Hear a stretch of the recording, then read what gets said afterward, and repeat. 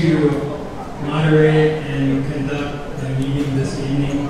So thank you for all those who have come out tonight, and we welcome everybody. Before we actually begin the meeting, I'm going to turn time over to our host, to begin the proceedings on the right foot. So, mahalo kemoku.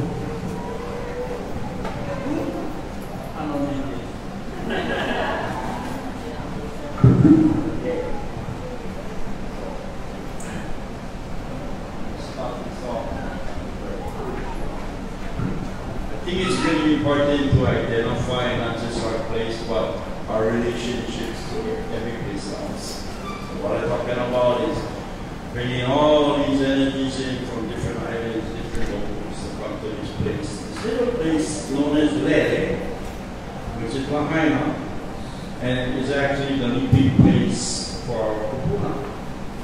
But this area is kind of iconic in many ways because we have kupuna, and we have a lot of the historic properties that basically molded Hawaii's idealistic manao based upon the leaders that you see before us.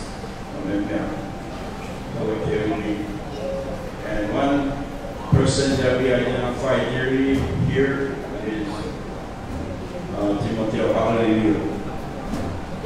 And learn about them because they're my heroes. And at the same time, we're also affiliated with Kealoha, Aina, Maui. I'm the president. That's my secretary over there, Casey. And those of you who forgot who he was, that picture up there is of the original patriotic league. That's another hero. There's two of them, William White and Yosef Maui.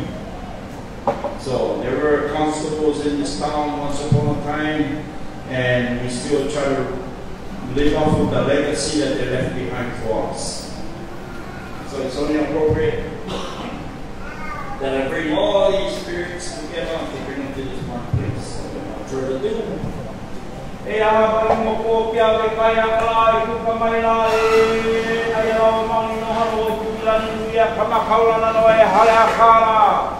Bukamai la pitiki kana lo prai hanu kia itai tiki apulano ila ki kaula au bua ela Kealoha uke he ki kapu mamulo ka laki kuleo eo o ke o ka ku he ku vale o ka ni ha ya kana ni makawati o mano kala ni ko mano ke ni au no Ni mai lao ni hau ka Aina ka hele la ni Aina I usia buwe a makula ni huna ka mana na ka mole hua male hua kala na buana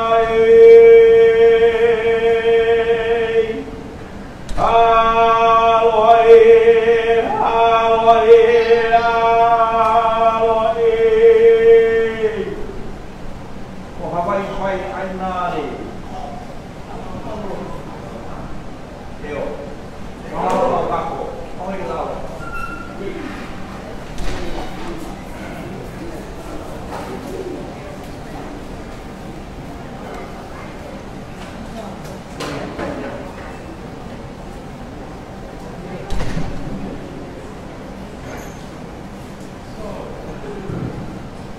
Okay, so thank you, Kemoku. I'd like to acknowledge the many sponsors of tonight's event, and our host, Mauna from Maui Cultural Center, hosted many educational workshops over the years.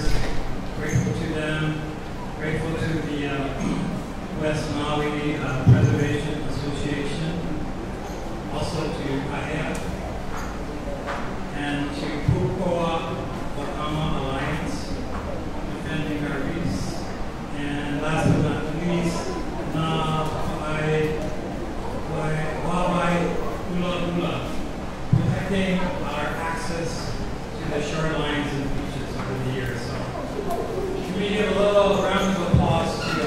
all of these sponsors.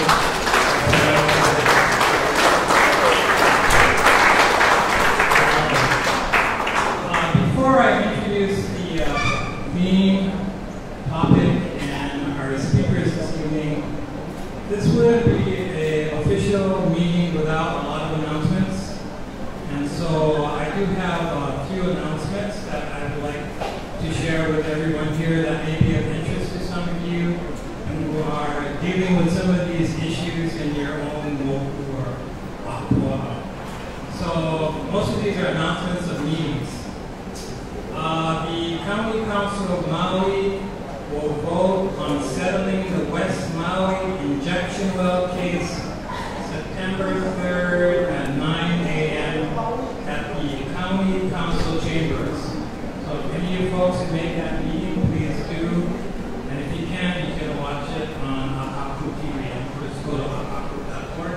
Watch it on TV or on your cell phones or your computers. And also, yes, very good point, Michelle. You can also submit testimony. You should submit testimony at least 24 hours before the meeting. So you want to send it in by the day before, 24 hours, September 2nd at 9 a.m. Next announcement is the Commission on Water Resource Management, Seaworm. West Maui water issues will be on the agenda. And that's going to be September 9th at 5:30 p.m. here in the Lahaina Civic Center. Another important meeting for those who are concerned about our water. Lynette Cruz, many of us know, and the Kanaka Scholar Series will be presented September 16th. At 6 p.m., September 16th at 6 p.m. right here. That's Lynette Cruz and the Kanaka Scholar Series. The Kodi Poyopata and the songs for West Maui, I guess will be shared and sung on September 16th at 6 p.m. here again. So there have been many new melodies written about our Wahipana of this area, West Maui. So please come if you want to hear some of these new melodies sung by Cody. Another meeting is Social Change in West Maui Book Talk, September 26th at 6 p.m. right here. So it's a busy month for you folks out here in West Maui. And then finally, Ho'oulu 2019 benefit for Nakula Kaipuni Ola Aina will take place September 28th from 5 p.m. at the Lahaina Cannery Shopping Center. So, if you want any more information about those events, you can come see me or Lance Collins or Kealoha. We can all help you if you need additional information. Thank you.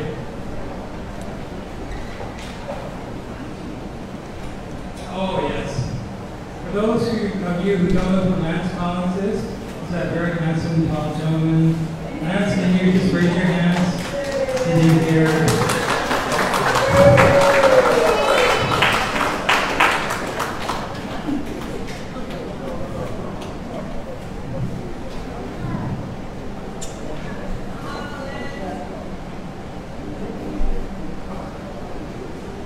I think Lance wants to say a few words. We also wanted to recognize a very long-time director of the West Maui Preservation Association, who is actually not on the Wampa board anymore, but she is also with Mangauil and represents Wampa and some of the families of Hawaii. And that's Linda Knight, who's here tonight. Yay!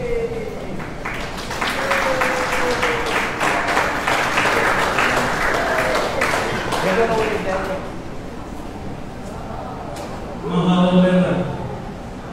Yeah, good to see you again. Last time I saw you was at the wedding. Yeah. Okay. So we're going to begin our evening with our speakers. And The topic is Alii Aina. It's part of Mangauil, the land is chief. What's the rest of it? The land is chief and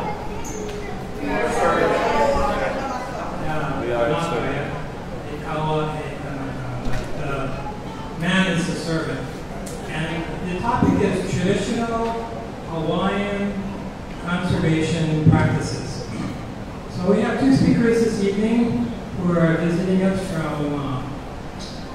Hawaii Island, and I'm sure many of you know them, either have met them or have seen them on the Mauna, because they are some of the faces of the Mauna Kea, and have been Keahi for Mauna Kea for many, many years. So I'm going to introduce our first speaker, which is Kealoha. Pisciotta? Correct me if my pronunciation is correct. It's an Italian name. I believe there is a town in Italy with that same name. Yeah, Pisciotta. So Kealoha is going to be our first speaker.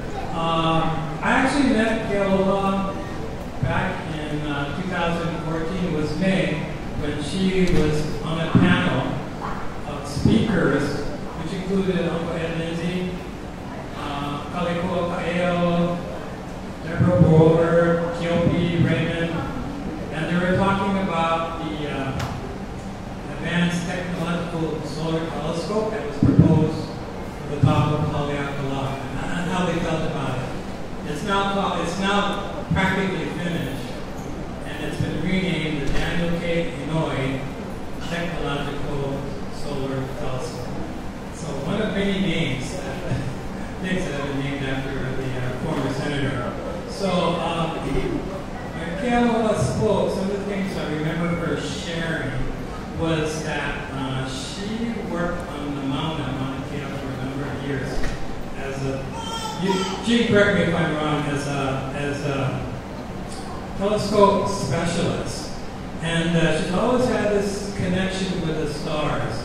And I think she wanted to be close to them, and she wanted to work out there. But after she had been up there for a while, I think she felt a little bit uncomfortable about what was going on up there, and wanted to come down from the mountain.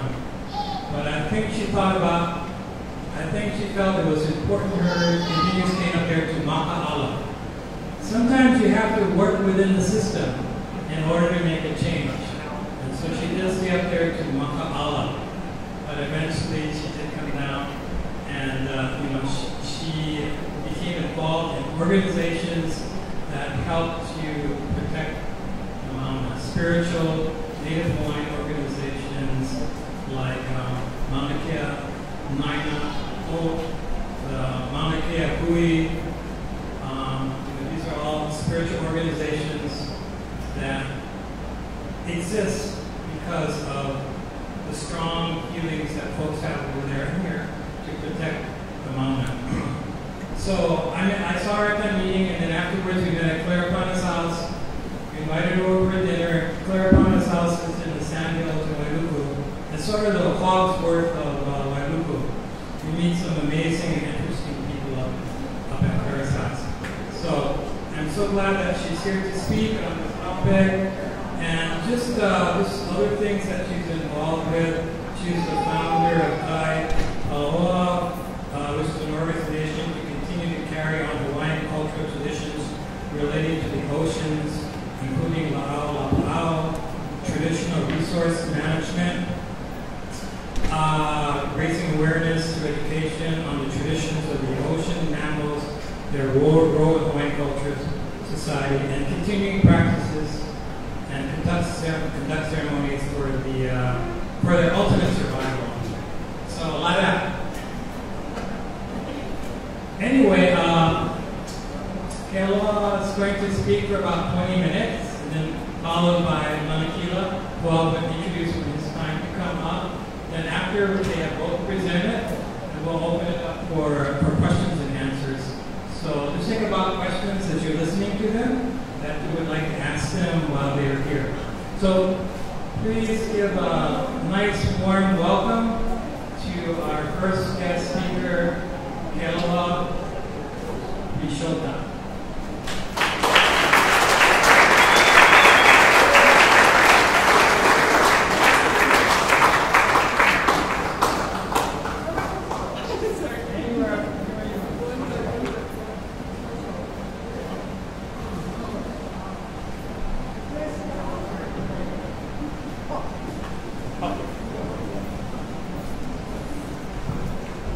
Sorry, I'm just gonna put my water.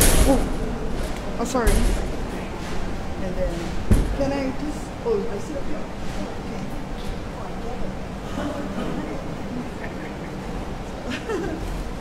I didn't realize I gotta sit over here. Okay. Like put them high. Yeah, okay. I didn't know that was what this was for. Okay, I'll go on this one. Yeah, okay. 1 second, 1 second. Gotta get the logistics. Okay. Gonna eat my lunch. Oh my goodness. First, kukia Mauna. Aloha. Yeah. Aloha, everybody. I'm so honored to be here. You guys are awesome. We watch you from the Mauna. We saw your amazing gathering, march. We feel your prayers, and it really means a lot to us. You know, just when we think, I feel that I have no more space in my heart for aloha, Akua just, you know, gives us these inspiring things that happen, and it feels like my heart's gonna break, you know? So I'm just really honored to be here. I'm honored to talk about this subject also, because it's a huge subject. The key part of the Olalonoyao is not only that the land is the chief, but that we are the servant. That's the most key thing.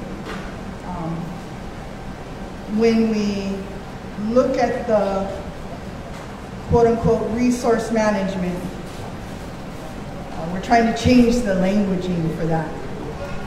Because we're not really looking at resources, we're looking at sources. Mauna Kea is the source of our water. The ocean is the source of our life. You know, and when we're talking about Mauna Kea and the issues surrounding that, is we're challenging the very notion that that telescope takes precedent over our sources. You know, the word resource inherently has an extractive nature to it. You know, when they say resource, it means, oh, I can then extract the resource, use the resource like this. You can use it, but you have to use it in such a way that, not that we conserve it, but the Kanaka way is that it is restored to its abundance. So it's Aina Mamona, right? I learned this word from Malia Kuragawa, you know, and it's a powerful word, but that is really our resource management model, is to restore the Aina back to the abundance, make it better than it was before we arrived, you know what I mean? And so that's a whole nother way of seeing the conservation model. And by the way, I want to challenge conservation, because we don't want to conserve Hawaii.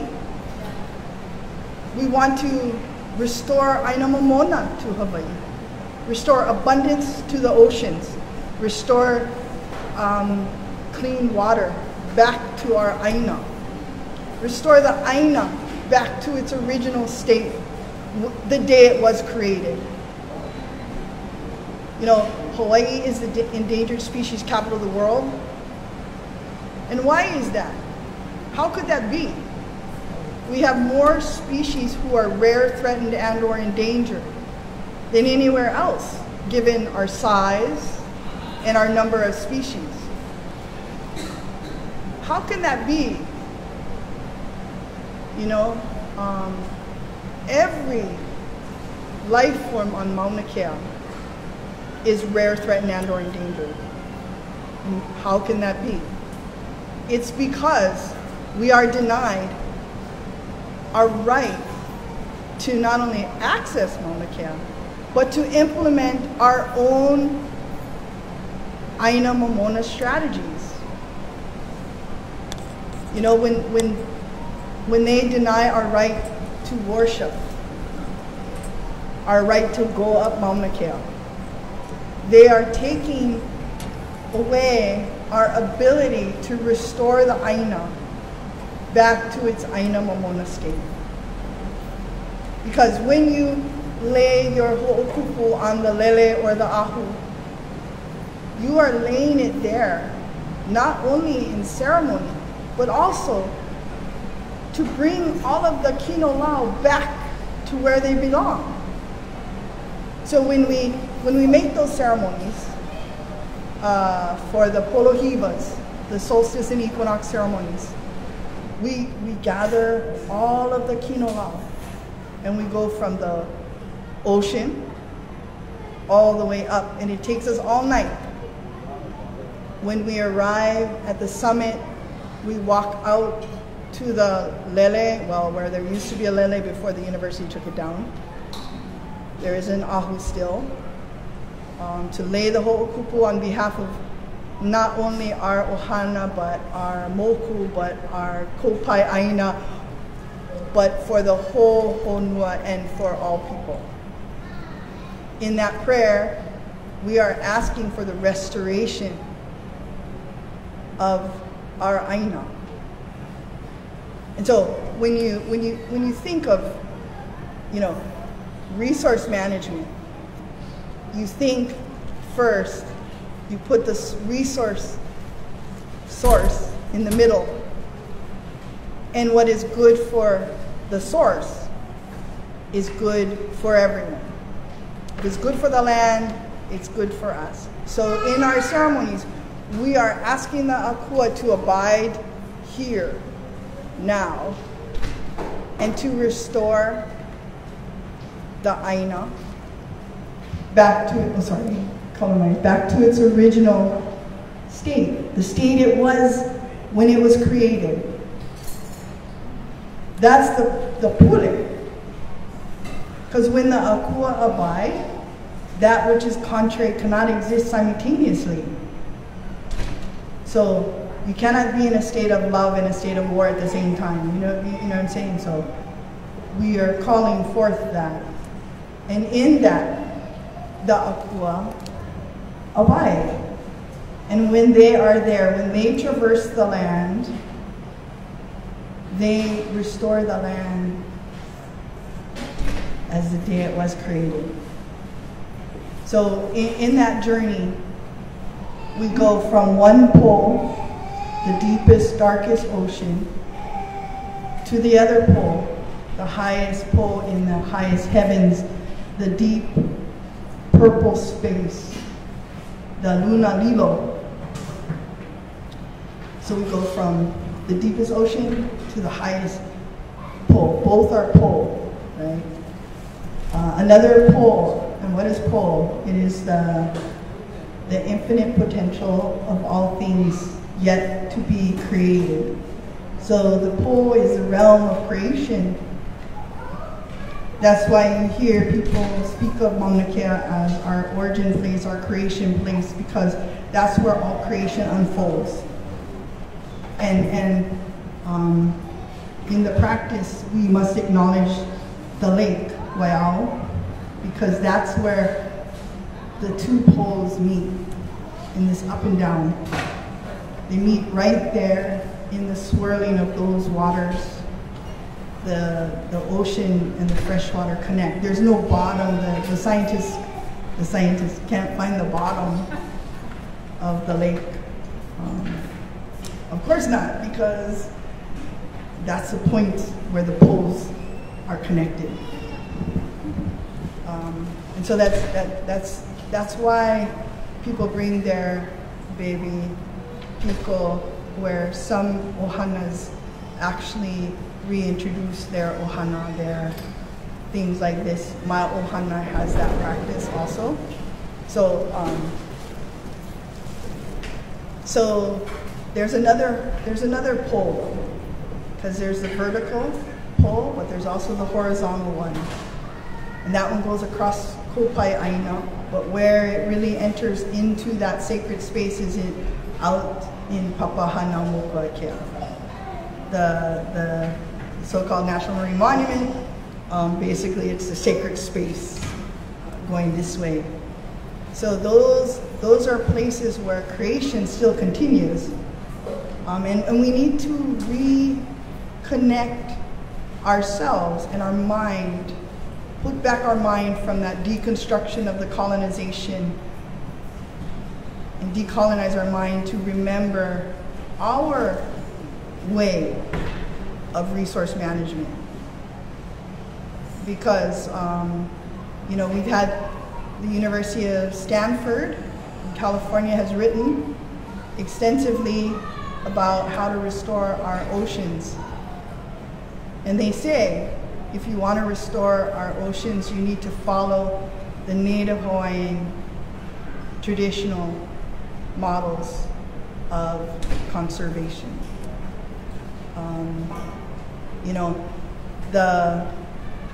If you look at the way the water flows, it flows also from Mauka to Makai. The water above belongs to the fish below. The mulivai is necessary to create and make our fish ponds thrive. But one of the reasons why we have trouble making the Aina Momona or restoring Aina Momona is because there's water theft everywhere. The extraction of water. If the kapu system was in place as it should be, and I'm going to argue that we need to restore it, the state cannot restore it. Only we can restore it, and the state can help us enforce it. Because it is a cultural and religious practice, the kapu system. And so we must restore it. And that would involve no water theft. Because if you imagine, not long ago, we had about the same number of people that we have today before, okay? But everyone ate, everyone was fed, and everyone had a place to live, right? And look now. Right? That's what we need to continue to stand for, and to not stand for any less, because we have a right not to participate in our own demise. And what we're really saying on the Mauna, the message on the Mauna, is that this is where we must say no to this development. Because in saying yes to it, it means destroying our water, destroying our species that are found nowhere else on Earth. When we were in the contested case hearing, we learned that science had discovered a new little lichen. And everyone, whoa, okay, what does a lichen do? It's very important. Also up there where there's no water, the lichen pull the water from the mist, right? Just as the trees, pull the water from the clouds in that realm. Hulu area is the realm of the rainbow goddesses who traverse across the Kopai Aina via that level, right? They're not limited, so they can traverse all the way across. That's one of the things that we kept saying when we were discussing Haleakala and the connection between Haleakala and Mauna Kea, is that it is connected via the level of the heavens, where the mist and the clouds dwell, but also where the goddesses dwell of the mist and rain. So here's this little lichen, and the scientists said it was new to science. And so they discovered it out in the area where the proposed development is. And they said, we asked them, do you have a name for this lichen? And they said, no. They don't even have a name for it. And we said, but you're willing to destroy it, yet you don't have a name, nor do you have an understanding of what its purpose in the world is, what it does. And they said, yeah. And we said, well, if you destroyed it, how long would it take to recover? He said, oh, probably 50 years. But they don't even know if there's any more of them like that. So how can we, what kind of logic thinks it's okay to destroy something you know nothing about and may not ever allow that thing to recover? That kind of logic is no logic at all, and it needs to be rejected across the board, you know? But the only way we can restore the Aina, back to the Aina Momona, is if we take an affirmative stance as a people for Papa Hanamo, Earth Mother. And what we keep saying is we want to conspire with Earth Mother for life. Because the default of all of creation is to continue to create, to continue to live. And it's our thinking that goes into these diminished, extractive thought forms that are the scientific imperialism, big words, but you know what I mean, right? Scientific colonialism, the idea of that science is superior to indigenous science, indigenous wisdom. And this is a'ole. It is not true. And it's not true on so many levels. But we're having to train the world to look differently. And that's what this stand is about too. It's changing the paradigm. It's saying we're not going to be on the train that's going to go off the track. We're going to jump. We're not going to join you over there. We're trying to actually get them to join us. When we went to see Gordon Moore, who is the greatest single funder, he's donated more money to the TMT than some of the countries have given.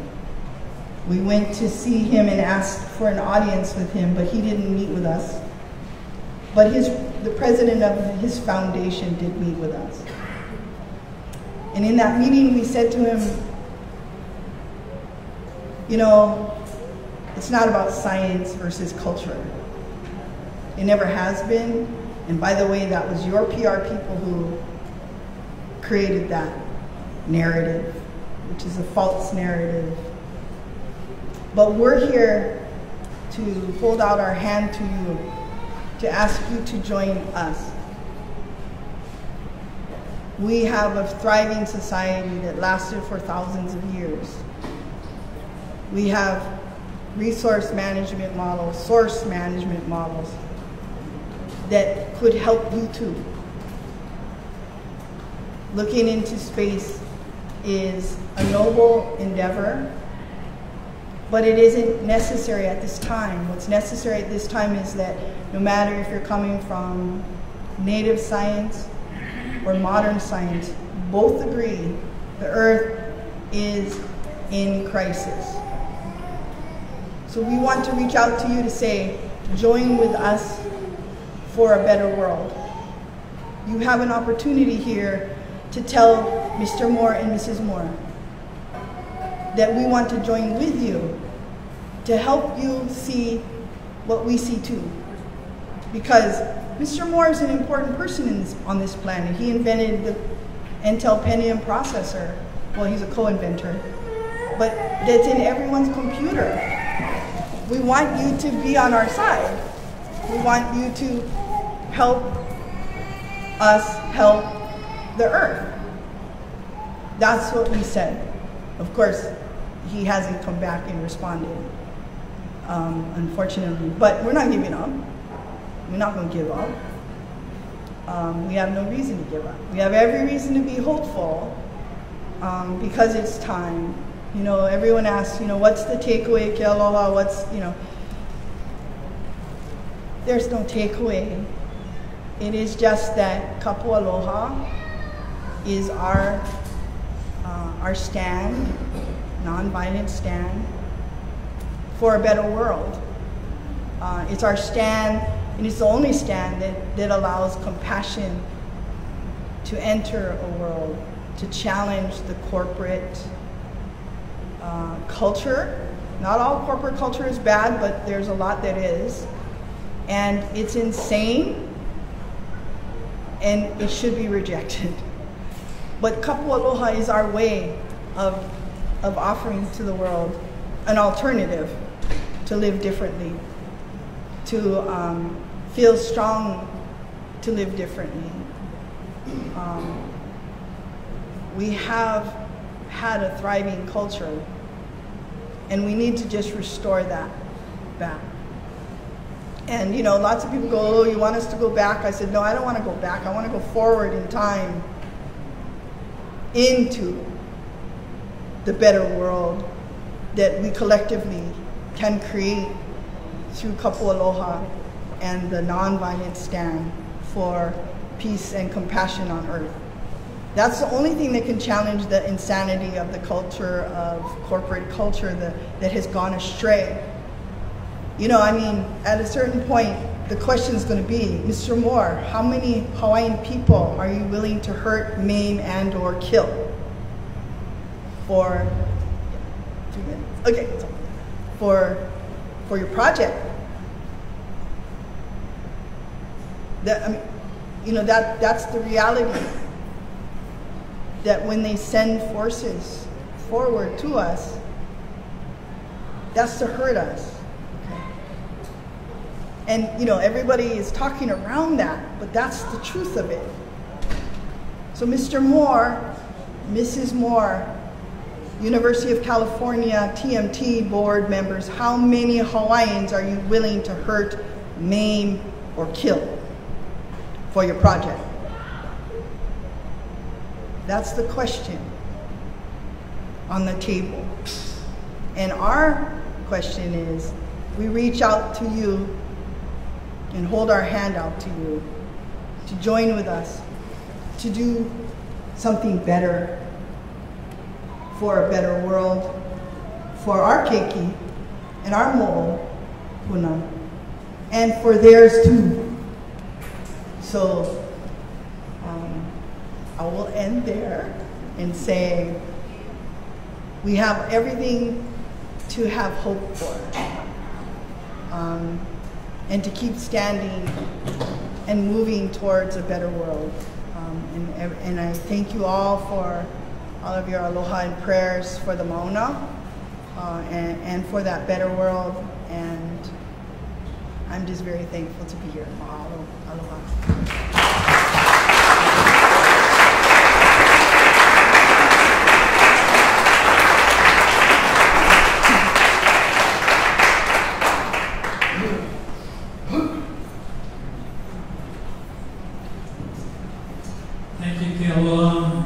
And you're going to stay right there. Yeah, Lanakila coming up. up. For a question and answer. Oh yeah, sure, of course.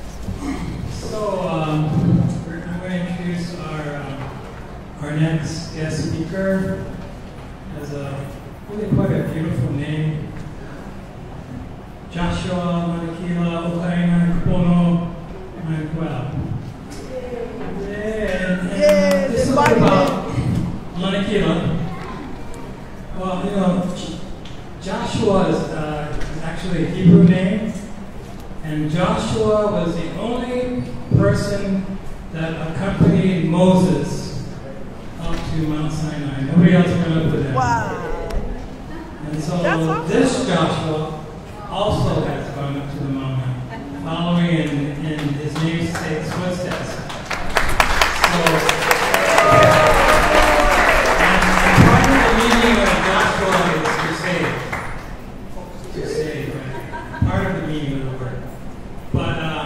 anyway, Joshua is also a Maui.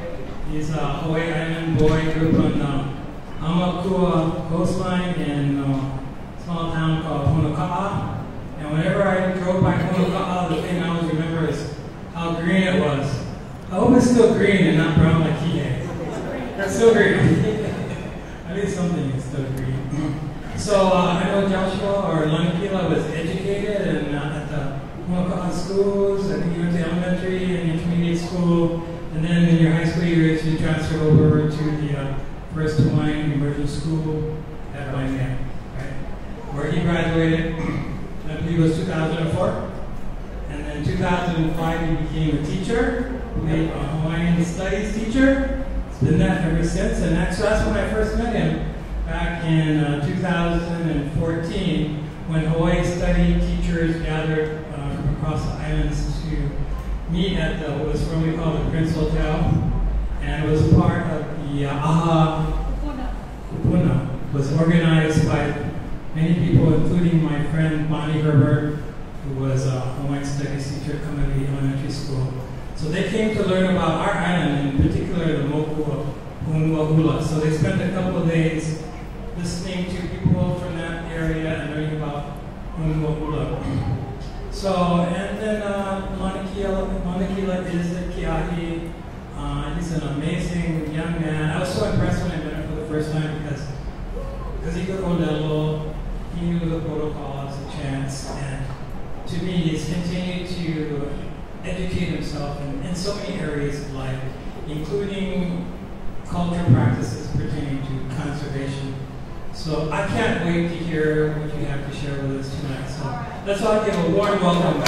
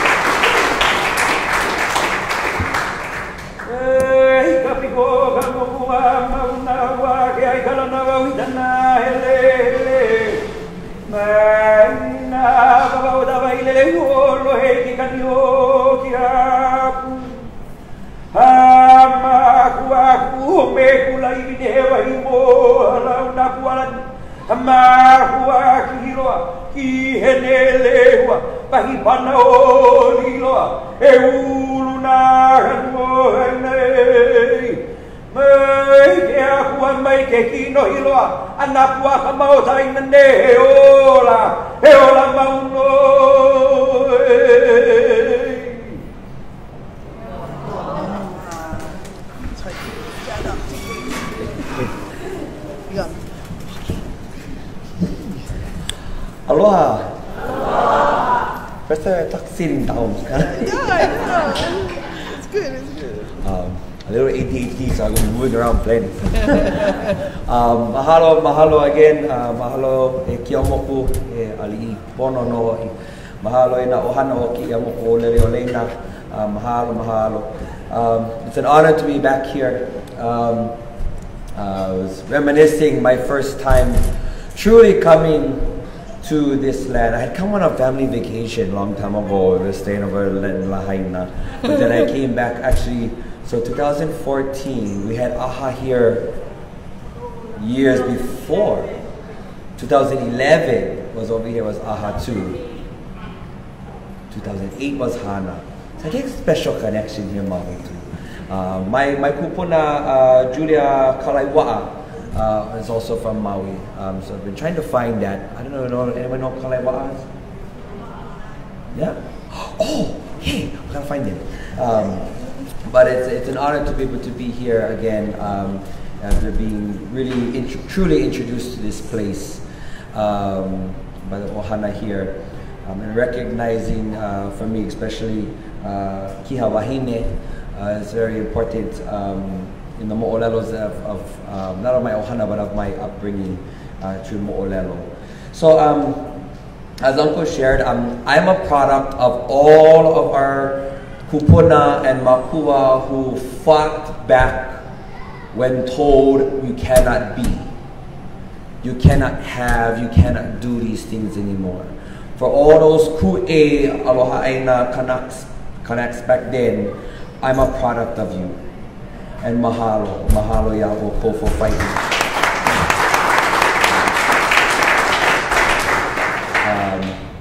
So I born and raised Mauna Kea. I spent a lot of my time, actually grew up in Waipio Valley. That's kind of like, that was our stomping ground, that was my turf. Either it was down surfing or it was working in somebody's patch. Back then, to most time, one of my first kumus was Uncle Kia Fronda from my POA in the back of wheel. And I'm actually one of those original little brats who used to run around in the Kukuluku Mohana. Kukuluku Mohana was a summer program that was started by Auntie Ku just put out a post the other day. Tiku Kahakalau just put up a post with an old picture. And they were saying, when we was young Kanakas who wanted to do something, and her, Uncle Nale was skinny and young, and the beard was like this short. Uncle Kia, Auntie Aina, and Uncle Kili, and all these Makua, who I'm realizing I'm now at that age that they were at that picture. Right. So, but when they had this dream of creating this space and this time for young Hawaiians to be Hawaiians, and began with these summer programs in White People Valley, full cultural immersion. I remember my first year, I think I was like in 4th or 5th grade. Yeah, they drop you off in the valley for like a month. You know work, you know eat. Yeah, I loved it. My upbringing was kind of tough. Honaka'a, if you know Honaka'a, we kind of a rough space. Yeah. My father is Stephen Mangauil. His actually our ohana comes from Kona. My mama is Maureen McGraw. She's from Colorado, Irish, Scottish Lahaina. Love my mama. She's been the backbone of our ohana for sure. But I remember her telling me, I cannot teach you how to be Kanaka and you half Hawaiian boy, so get over there. I cannot teach you these things, so she made sure to drop us off if we could. But she loved that part. But so I was very blessed to be able to have that opportunity of, I could still say, old school teaching. Yeah, old school. And you know, that's actually these programs. Kukuluku Mohana was actually what seeded the vision that later on became the Hawaiian charter school movement. These programs, I remember Auntie Kuka Hakala was speaking that you know, they observed all of us, especially young Hawaiian kids. You know, we were all the ADHD, learning deficit, all the derelict kids, right? Every brand that the Hawaiian could slap on top of us, that's what we were. But yet you take us down into the valley and into this Hawaiian area, and we were memorizing pages of chants. We were still working the Aina. We were doing all these things. Our learning abilities just were amazing. Hands-on, yeah? A lot of Hana Mekalima. So I remember Auntie Ku, and I quote her, remember her saying, why would we then observe where our children, in a learning environment where our children thrive, why then would we want to put them back into the belly of the beast? And that was the vision that launched the effort for the charter schools. Actually, prior to the charter schools, the very first component of this was a Hawaiian Academy, which was a school within a school at Honaka'a High School, in my backyard. Honaka'a is actually used for a launching pad for a lot of things. A lot of things that have become quite, big things today began in our small community, but we rule, right? So they gotta go chase money in order to survive. Yeah? The voyaging, the whole kulea, the Ored vision was inspired by the illustrations of Uncle Herb Kane. Where was he inspired to draw those things? In White People Valley. Yeah, the very first student sailing programs with Makali'i from Honaka'a High School. Why? Because Uncle Clay was all Honaka'a. Yeah? The Hawaiian Charter School Movement, Hawaiian Academy, rooted in Honaka'a. Then became charter in the year 2000, moved to Waimea. They plenty money over there. Yeah. So I remember when Kanoa Ka'aina opened in 2000, I was actually coming into my 9th grade year. So all of my high school years was in this charter school. And I remember telling my friends, I'm going to come back senior year, graduate with you guys. It didn't happen. But I made a promise that I would come back to my home. And if anything, that's something that Kanu instilled with me. You can grow up, you can go do things, but make sure you got to come back and take care of the place that raised you. So I made an effort after I graduated. I took a chance at college. I hated it. I literally lasted 1 semester. And I left and became a teacher.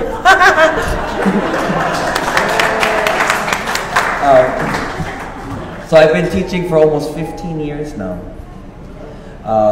From preschool to 12th grade. Ike Hawaii is predominantly that. I went back to Mauna Kea school and I taught back in my, you know where it is to teach alongside your old elementary school teacher? But beautiful enough. So I took that big koleana, the idea of trying to, with the mission to try and reverse the flow. So much would come out of Hamakua and end up going other places to sustain. So this mission of trying to bring these things, this Ike back. Because Mauna Kea too, our area, we get choke Hawaiians. But those programs were not able to be sustained there. So it's a mission to try and do that. Okay, I'm getting to the mountain. Yeah. So but now, going to Aina now, growing up, I always knew Mauna Kea. Yeah? I'm on the slope of the mountain. Certain points in Mauna Kea, you see the pools. So that was always my Mauna. And my dad sometimes remember working Paka Ranch, we'd go up upper Ahualoa, and that's all you see is the Mauna. Going to Aina, now I see the Mauna every day. And hearing the mo'olelo, that's really what began to, as long as I was born or been alive, there's been telescopes on the mountain. Yeah? And when the last telescope was built in the late 90s, I was not in the age of consciousness yet about paying attention to it. Yeah, it was just not a white thing that went up there. Yeah? But even starting to learn just the mo'olelo of the mountain, I began to question myself of, well, why is those up there? This is a sacred place. That's where the goddesses live. Why are they up there? That's a fragile ecosystem. Why are those up there? I remember already, just by learning about the mountain, I could already devise my own questioning of what was happening up there. Yes, when I was younger, we went up and go play snow and everything, but I remember as the more I learned, I tended to go up there and play a little softer.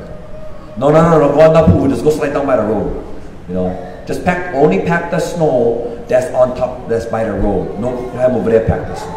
It was just a little bit more like, okay, we gotta be a little more sensitive up here. And when I was a young kid. So, then becoming a teacher in my hometown, of course, as anybody else would tell, like in Hilos, I tell the stories of Pele. For Hamakua, these mo'olelos is Mauna Kea. Yeah? Poliahu, Lilinoi, Waiau, Kaupokani, all these akua of the Mauna, Navahine no Mauna. So I began to build my own pilina. I think it was maybe about 2011. Wait, what year is this? Yeah, about 2011, I think is the first time TMT caught on my radar. And that's because I danced for Auntie Pua Case. She was my first kumuhula. And then I had danced her for when I was younger, and then she was getting involved and speaking of these things, and then eventually the Case family became legally involved, and so we were coming and supporting her, and it was kind of like, yeah, because I don't like those things up there either. And just being driven to learn more, to stand and support. I remember my first act of protest was kind of like, whoa, we're doing that like the people in the movies. Huh? Was it at the county building? We had the rally, yeah. I think they were issuing the permits or something. And it was big. There was like 200-300 of us. Yeah. Schools came out and everything too. And I remember just in that, the Bahu sound. I like in this one. And eventually just kind of tracking and following and trying to support all the way through and just watching, and then becoming more intrigued, not to just be on the outside, but oh shucks we lost, or oh what's going on, but actually quit asking the questions, go figure it out, go learn. So learning to research and follow and read. Had to read or watch the whole video. But just to educate, so to become more informed of what was happening. And so starting to learn even more about the history of the mountain. Whoa! And hearing all those who have been involved in this for so long, hearing everything that they've experienced and from dealing with the previous telescopes and just seeing the corruptive shifts and change and just like, this is BS. And then comes to 2014. 2014, it's gotten all the way to the point, the machines, they've got their permits, it's all good, they're going to be starting construction within the year. They're going to attempt their groundbreaking. And I remember the call was to gather at Hulu. They were going to hold ceremony. And I remember me and some of my friends were preparing down in Hilo, and the call came out that we're going to stand and we're going to be pa'a in our pule, kapu aloha, and they will see us when they drive past. Some of us were like, I don't know if I can do that. I don't know if I can just let them drive up that road. So I remember that drive about 4 o'clock in the morning with our tea, hot tea, all bundled up. And what are we going to do? I don't know what you're going to do. I don't know. The biggest plan that we had was, wow, we got to try to get by the camera so they can see our signs. That's the extent of a plan that we had. We like to get in our signs in the back of the camera. We never take anything beyond that. And then we arrived there at Hulu, and some of us, we said, okay, we're going to go ahead and we're going to join with the first ceremony, because they were going to do a ceremony every hour on the hour. And I had shared, just to kind of share, a lot of this is what has made this movement possible. Sometimes it's having to step out of our norm, and sometimes even step up, have to step out of our comforts of what we believe in sometimes. And sometimes that's even our respect to our kumus and our kupuna. Because I tell you this, none of this would be happening today if I listened to the kupuna, who told us, no, you're not going up there, we're staying down here. And make sure you know it wasn't me told you that. No, I think. And I was like, you know what? At this point, it's a future I'm gonna live. I'm gonna have to make this decision. And I said, my car is leaving in 5 minutes. So I was a little hooky already. I was like, I cannot sit here, love you, but maha gotta go.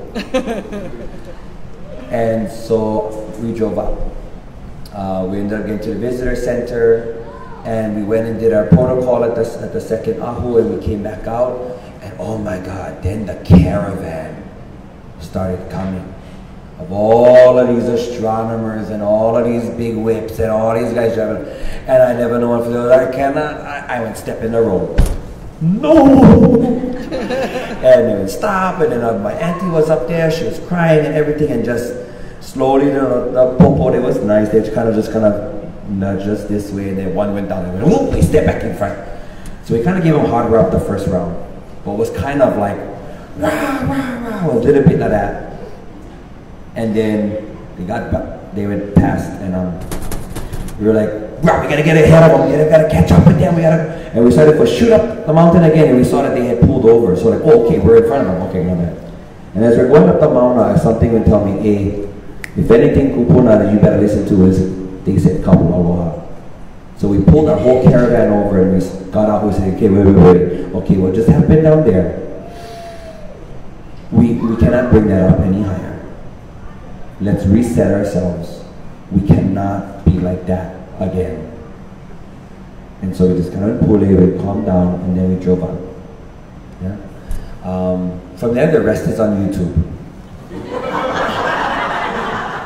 From there, you get up to the top. We were stopped over there. We were stopped. I know they say we blocked the road. No, right. We were blocked. Yes. The police had the road stopped, so we were just stuck in line. They all came up behind us. We was all wanting to go, but they wouldn't stop us, yeah. And then, okay, then you guys saw the other part, yeah.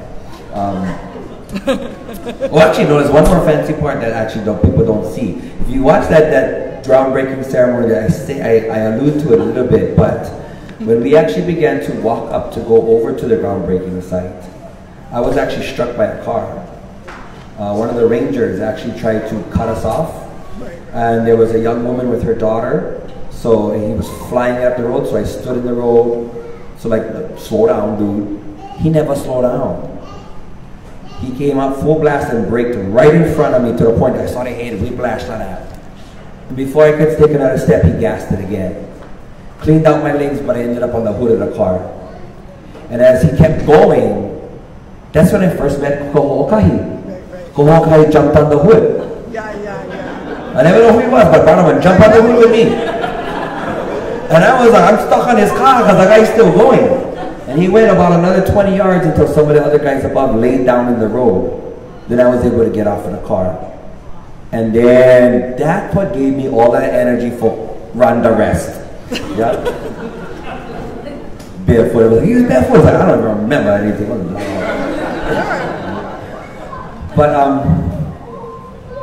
But why? What is it really that gave all this energy for this little brat from Mauna Kea to go that far? Okay. I'm an elementary school teacher. It's not like I practice this. Na'au, allowing the kupuna to jump in and take the wheel. Okay. So, for me, it was also as important why, even following up after that, to continue to engage at this level, is because for me, I could not go back to teaching my children and look into their faces and continue to tell them these ancient stories about the significance and the sacredness of this mountain and be sitting in that room when the machines are ripping at it up above. What truth is there to anything that I was sharing to these kids then? What truth is there to any of these stories that our kupuna passed on to us if I'm willing to sit on the side and allow it to be destroyed? I could not do that to my kumu. I could not do that to my kupuna, and I sure as hell would not do that to my children. I had to make sure that all this energy I was putting into this mo'olelo that was guiding the lives of my children, that I'm going to stand behind it. Yeah? And I'm going to live by it. So there's so much to learn. So for me, this is how I share, because after that, of course, for the next couple of years, every principal was like, okay, we cannot talk about the issue, yeah, because da-da-da. It's like, no worry, I'm not going to talk about the issue. I'm just going to tell the story of the Mauna. Because I remember how when I was younger, when I just hearing the stories, I began to draw my own questions, learn about the mountain. Because right now, if you go up to the education center on Mauna Kea, there's like this much information about Mauna Kea, and the rest is all about astronomy and telescopes. So how much do you get to actually learn about the mountain? Yeah? So, for me, Alii ka Aina he ka wake kanaka, that was my favorite olola no eao growing up. So, and then to the process of makavalu, as we dissected and looked deeper into the kauna behind a lot of this. What is an Alii? What makes an Alii an Alii? You couldn't campaign to become an Alii. Yeah? There was no voting process to be Alii. Yeah? It was through your mo'oku'auhau. As I think it's Malo writes, yeah? Everybody at one point, or is it Kamakau? I forget. But everybody was Alii. But if you forgot your mo'oku'auhau, then you become a ka'inana. Because the Alii has a direct lineage to the Akua. Therefore, that was the kuleana of the Alii. Yeah? When something is wrong, it's up to them to tap through that family line to tap into the Akua to bring whatever is needed. Yeah? Because that's what the Aina does. The Aina provides whatever is needed. So here, inoka Aina. Yeah? And it is an honor to serve. It is always an honor to serve such a noble leader as the Aina. One that is always feeding, always giving. Yeah? So, with that, I'm going to wrap up this talk. Yeah. I also looked at, for me, when you makavalu to the idea of what is akua. What is an akua? Okay, because nowadays we use plenty, we use that word, but the image is not correct necessarily. Yeah? When we talk about keakua, akua o ka baibala. That's one culture's interpretation of an akua. But it's not the Hawaiian. That's not how our kupuna saw an akua. What is an akua? Look at the word. Akua. Being of the back.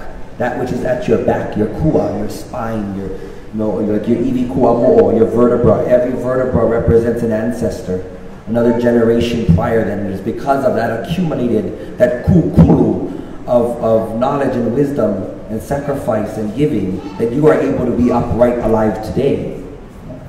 So that which is the back, that which sustains, that's an akua.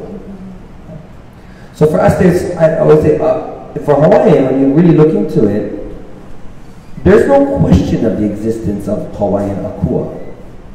Why? Because they're right in front of you. We're engaging with them all the time. Don't ever forget that before when we speak of the akua like Pele, before we talk about the vahine or the woman that we want to see in the smoke, yeah? Oh, there, I see Pele. If you're looking at the volcano, you're looking at Pele. Period. Yeah? It's not so much just the humanoid figure that is the god. The element is the god. Because what is a god in Hawaiian thinking? It's that which supports your life. That fire erupting as it builds its land. That's the akua. Okay? It's not so much the idea of Kane is the god of water. It's Kane is water. That's your god. That is the akua.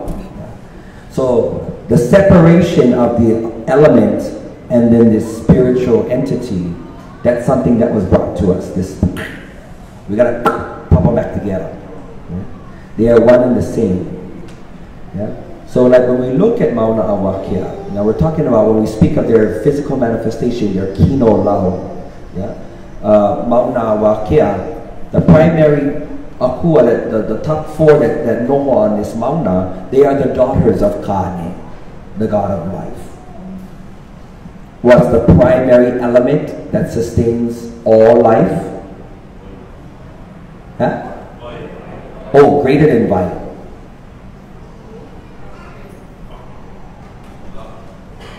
La. The primary kino la, or physical manifestation of Kane, is the sun. For it's the sun that governs whatever shape the vai is going to be. Ice, liquid, vapor. It is the sun that will huki and make the vai from the kai. And then creates the most massive desalinization process ever. With the most intricately amazing transportation system ever. Because of the influence of the heat from the sun, gives us our wind patterns. Yeah? That moves the clouds and the precipitation, That is where the next element of Kane is the vai. The daughters of Kane born to the mountain. Kaupo Kane, the thunderstorms and the subterranean waterways. Lilinoi, the mists, the fogs, the uhiwahi. Waliau, the lake, high in the summit. And the most divine one that will carry the highest kapu, Poliahu, the snow itself. Then they're given attendants, Lihau, the frost, Kipupu, the hail, Kuauli, the blizzards. What they all have in common? They're all vai. They're all water. So to understand the stories and the images of the akua of the mountain is to understand the hydrological cycles of Mauna Kea. That is Hawaiian science, right there. So even in our culture, there is no separation of science and spirituality. Our spirituality is scientific observation over thousands of years. Yeah. Ta-da! That's my training.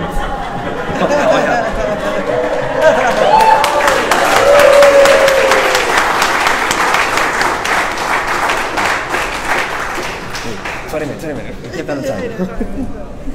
Let's try. You did good. How do I gotta wrap this up? Mahalo, Lanakila. Mahalo. So, we're going to have some time for you folks to ask questions of our speakers this evening. And do we have another, are we going to use this mic for them to speak into, or we have a floating mic? We'll use this one. So, if anyone has a question, I'd like to invite you to speak into the mic, because this is being recorded, and the sound is much better when you record it if you speak into the mic rather than speak where you're seated. So, who has a question? Anybody have a question?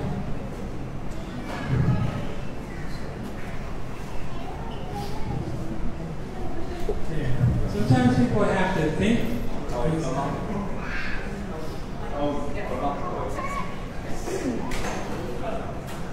Come. Alright, go ahead. Introduce yourself and ask your question. Aloha kako. Aloha.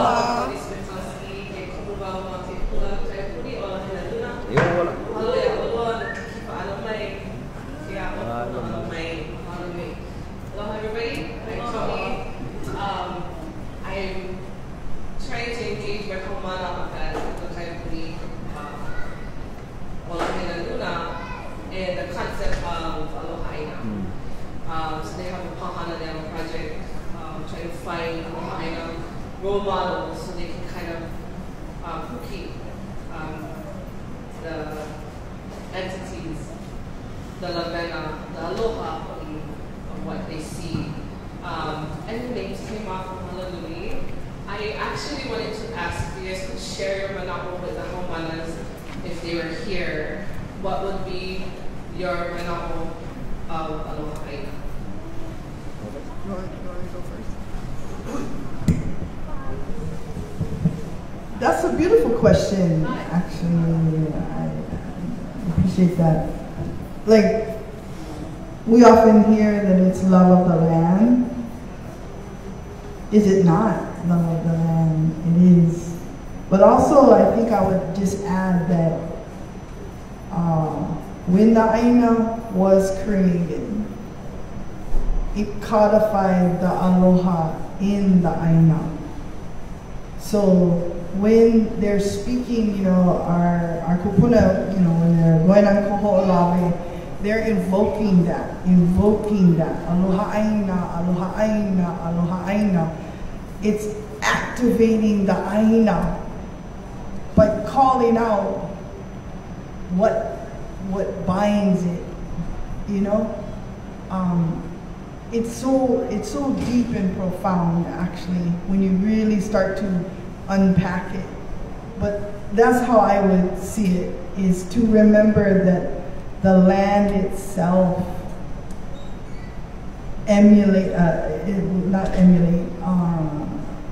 generates aloha. That's why practice is so important. When you go and put your hands in the Aina, even in because Aina isn't only land, it's water. It's all that sustains you, right? So, in the water, in the land, it comes into you that way. And you align with it.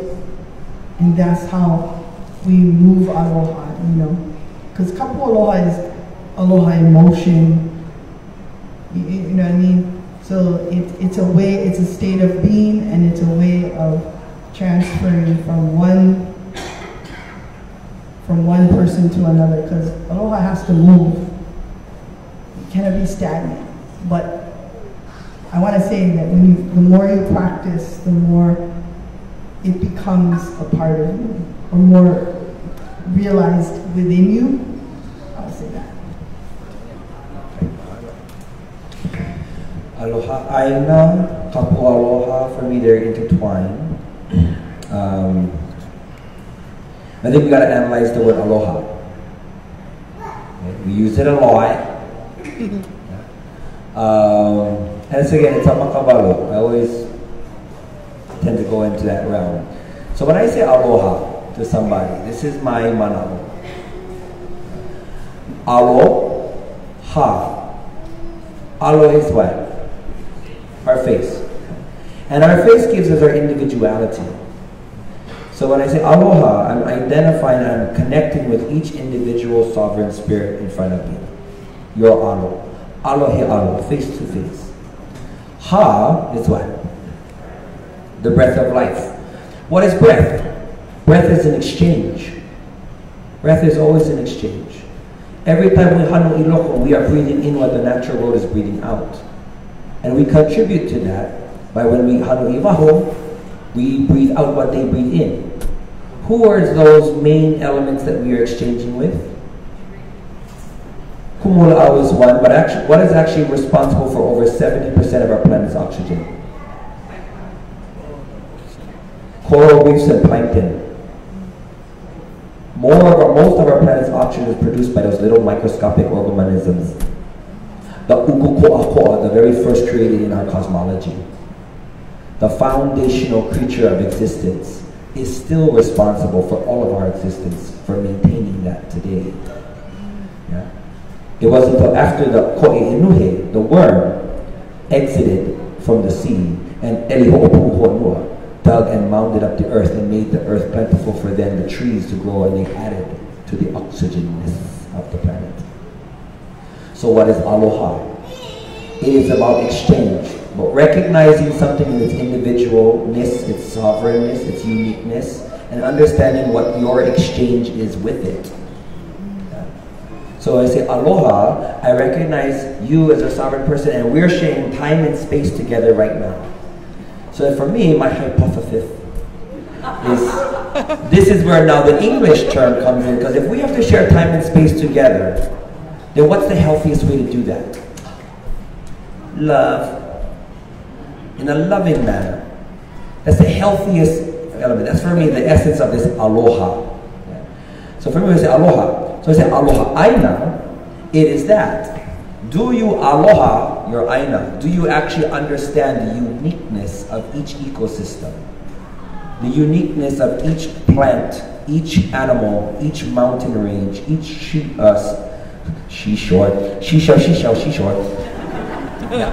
each spring, every element, down to, I was thinking about this one, and he was talking about the lichen colonies up on the Mauna. I found, you know what the Hawaiian word is for lichen? What is it? Akua.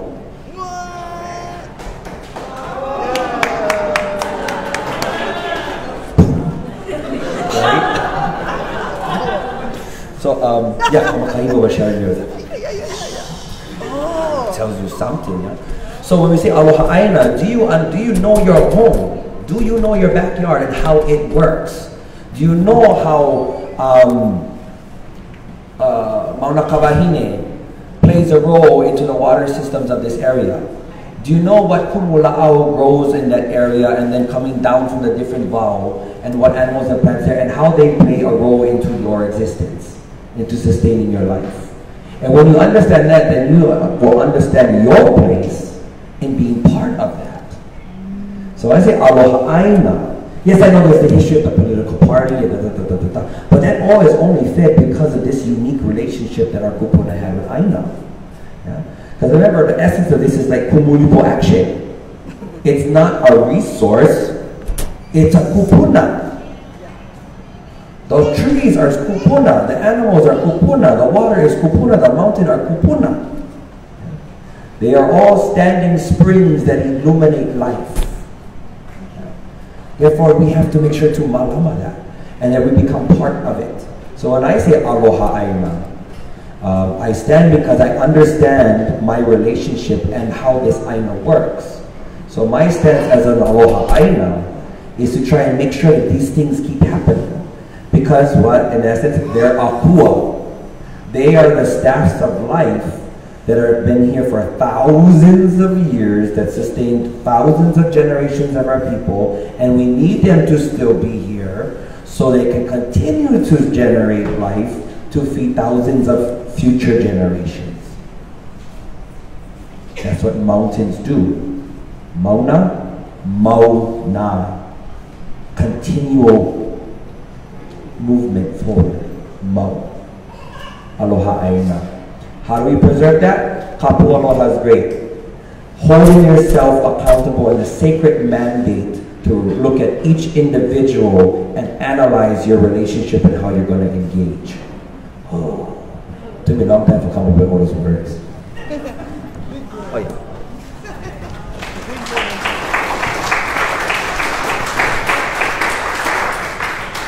What my Kealoha question and my Kealoha answer is mahalo. Okay. Do we have any more questions? Anybody have a question? Okay, over here and then over here. 2 questions. Good questions. I have a degree in Hawaiian. Although I'm Hawaiian, I can't speak the language because I'm 80 years old and I am a victim, although I can't speak. My parents couldn't speak Hawaiian to us in our home. My grandmother was speaking, and my Kealoha grandfather made sure she didn't speak Hawaiian to us. So we grew up in a system that we learned in the white man's way. Now, listening, and went to Lahaina also, graduated there, never learned anything about our kings, our queens, nothing. So I graduated not knowing anything about my Hawaiian culture except what my grandma taught us and my great-grandma taught us about them. Now, listening to, because of Kim, listening to Brother Simon, Birdie, I came here this tonight thinking that we were going to try and redeem our country. We cannot do anything we say about our water, about the ocean, until we take back our government. We all know it was taken illegally, but our leaders are not doing anything about it. We just went about status quo. I mean, they might be doing it, which we don't know. And we are here ready to back them up. I mean, this is enough. Our queen, love her. We need to love her. She was loving. She did the right thing. She did not speak our government. And it's proven. We got paperwork to prove it. But it seems that none of our leaders are doing anything about it. And this is what I thought this meeting was. How can we get our leaders to get our government back so we can implement all those things we are saying? Without us being leaders, the Hawaiian side, he says the Hawaiian community makes up almost equal to the Filipino population. There's not many of us there. And if we don't do it for our children, what's going to be? And this is why I came to this meeting. I'm tired of hearing about things that's going on. I'm ready to fight. Fight for our government back. Thank you.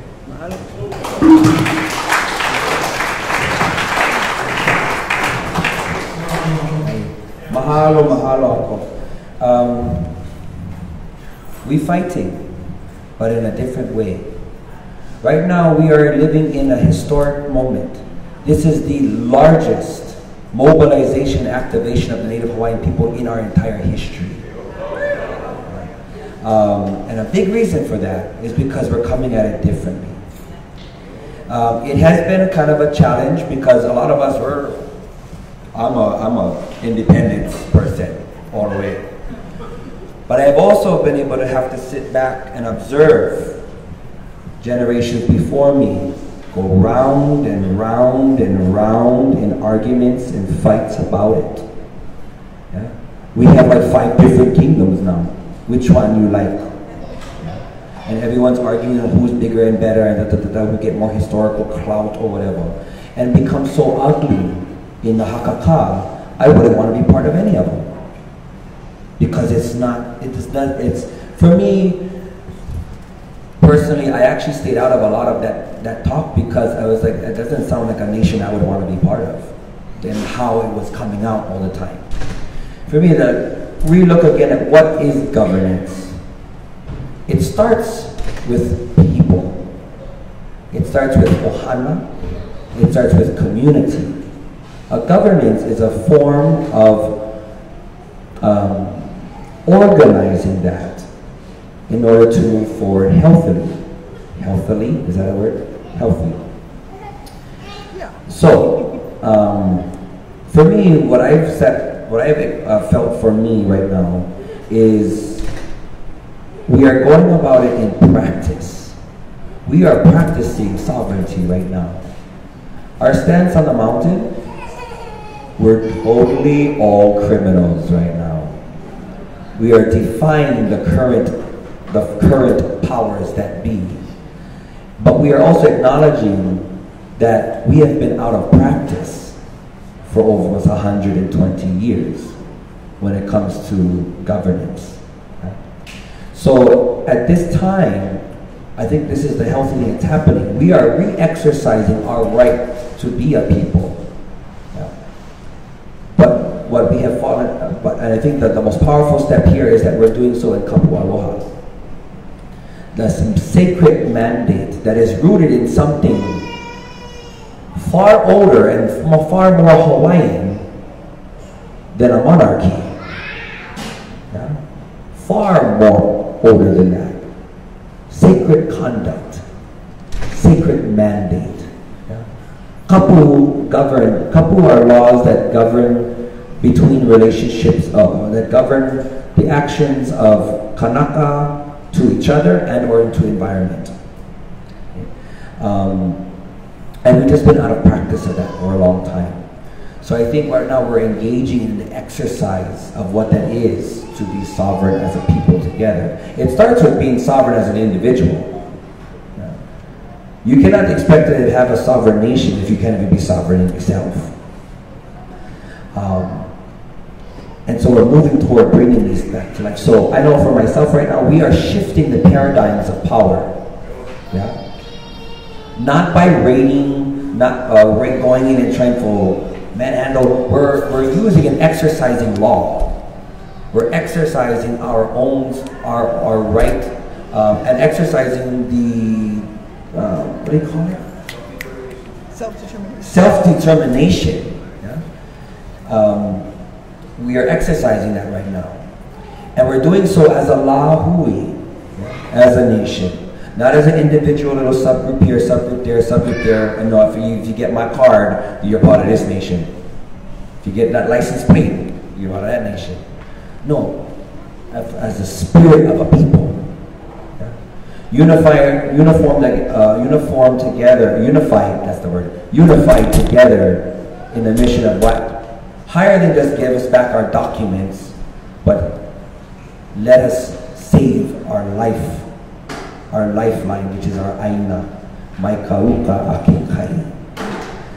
So I definitely feel that we're moving forward, but part of that reclaiming our independence and reclaiming our nation is that we exercise something that shows our people trust, that gives our people hope, yeah, that this is a better option than what we have. Yeah. Some groups, I wouldn't want to follow it because of some of their policies. Yeah. But some of these are pretty solid. And some of these, of what we're doing right now, is that we're going to hold ourselves, all of ourselves, responsible for ourselves first. I do not believe in gaining sovereignty just so I can go drive whatever I like. I don't believe in sovereignty just so I have a right to go walk any place I like. I believe in sovereignty because I know we have a responsibility to take care of this Aina and take care of each other in a Pono way. So I think that's where we're exercising it. We have the mobilization of our people right now, and my first step right now on a political note is, and something that our Queen told us to do, engage. You cannot sit to the sidelines and wait for Superman to come and fix the problems. We need to politically engage. Yeah. So that's a big thing that we are taking hold of. And again, all of you are kupuna or makua. You have set the stage for our generation to step into that. You have sacrificed and give so much and us to school to learn these things, to get educated, and still be grounded in who we are as a people, so that we can be more effective stepping into these things. They don't know what's happening now. All of us charter school kids and immersion kids, their heads is spinning because, you know, we can Hawaiian, we do this stuff, and at the same time I can control all your laws. So now next step, I think, for me, my one little step to this is we need to exercise engaging in political. Yeah. Again, right now what we're doing is a frontline action, but this is not gonna, the decision is not gonna be on the side of the road. The next step is that we engage, like that's why for me, we've helped to be the strong arm to help to protect those who have been in the court systems, in that systems. Because I'm not that great at it myself, but I know some other big whips coming up who are great at it. So engage in the systems that are before us right now to be able to shift that and guide us back into our own sovereign practice. But we have to exercise and practice it first. So, Kealoha.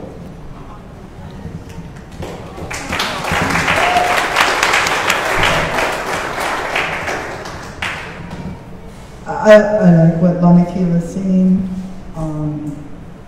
I think self-determination really means self-determination. We're exercising that now by challenging the status quo, challenging the establishment. I mean, I've done work at the United Nations, and mostly we've been just going to the human rights, complaining about what the United States is doing to the people of Hawaii. But when we go to the United Nations now, we will be reporting that we have been exercising our self-determination in the protection of our land and our people.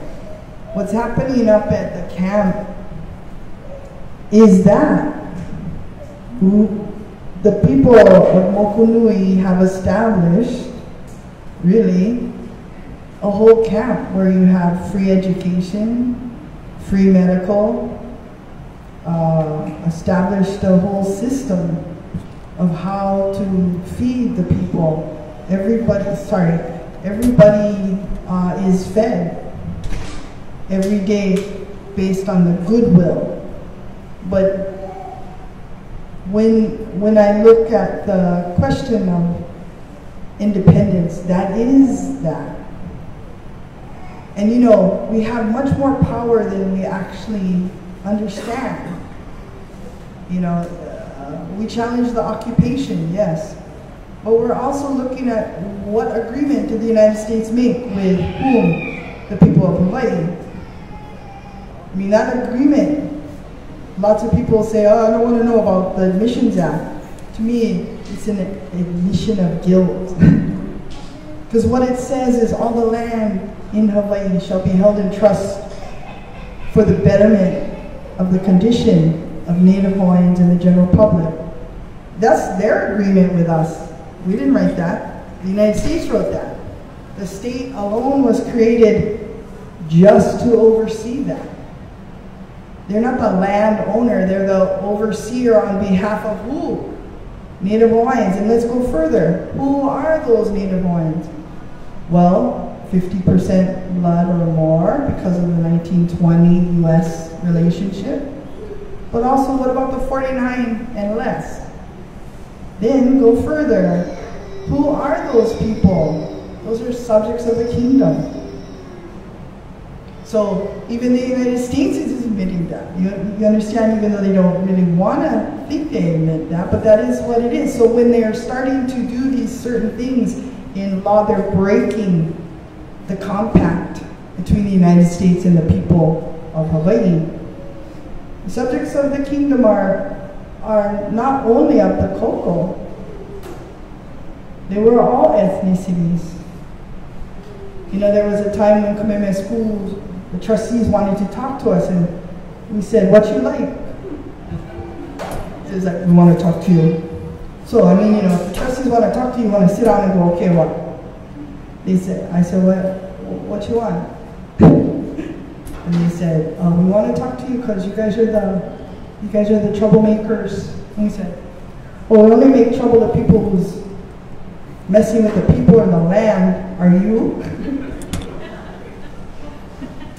They said, well, we got this problem. And we said, yeah, we got a problem.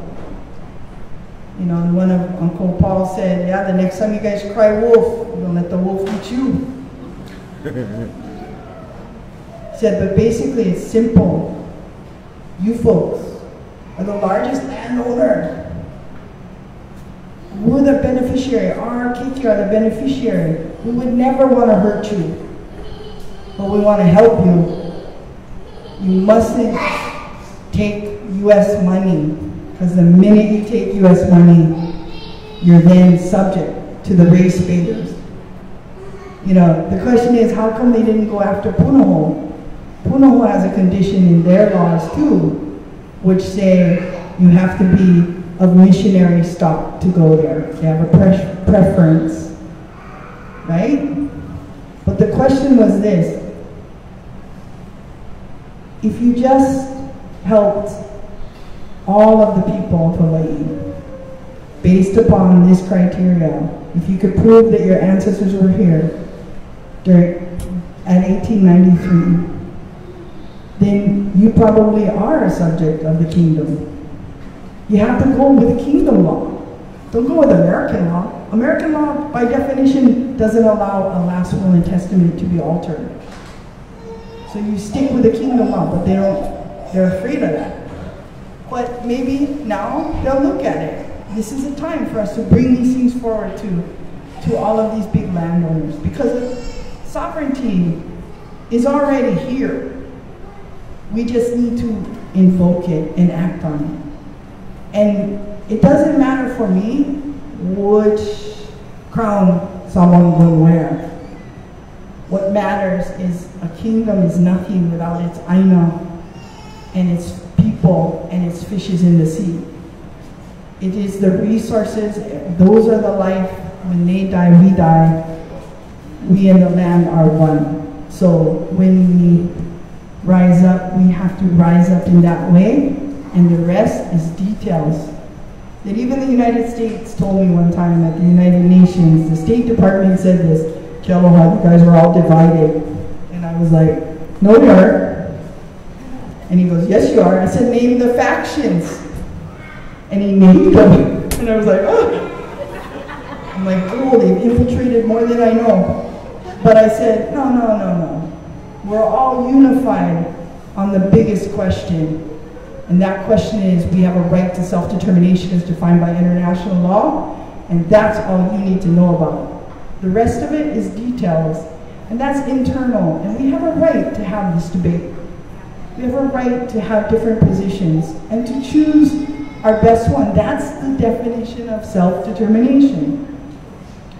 But what the United States needs to know is we're in agreement on the big questions that matter for you, that you are occupying our country, and that we have a right under international law to decide our political, economic, and social and cultural positions. So I hear you, Uncle, and I hope that our debate continues and we get to this point where we can have those honest dialogues in Kapualoha. But we always have to stand for the Aina first, in my opinion. And it's just my opinion, and it could be wrong, but that's where I'm hoping to stand now. Because Mauna Kea is the great unifier, and it's the great magnifier of Aloha.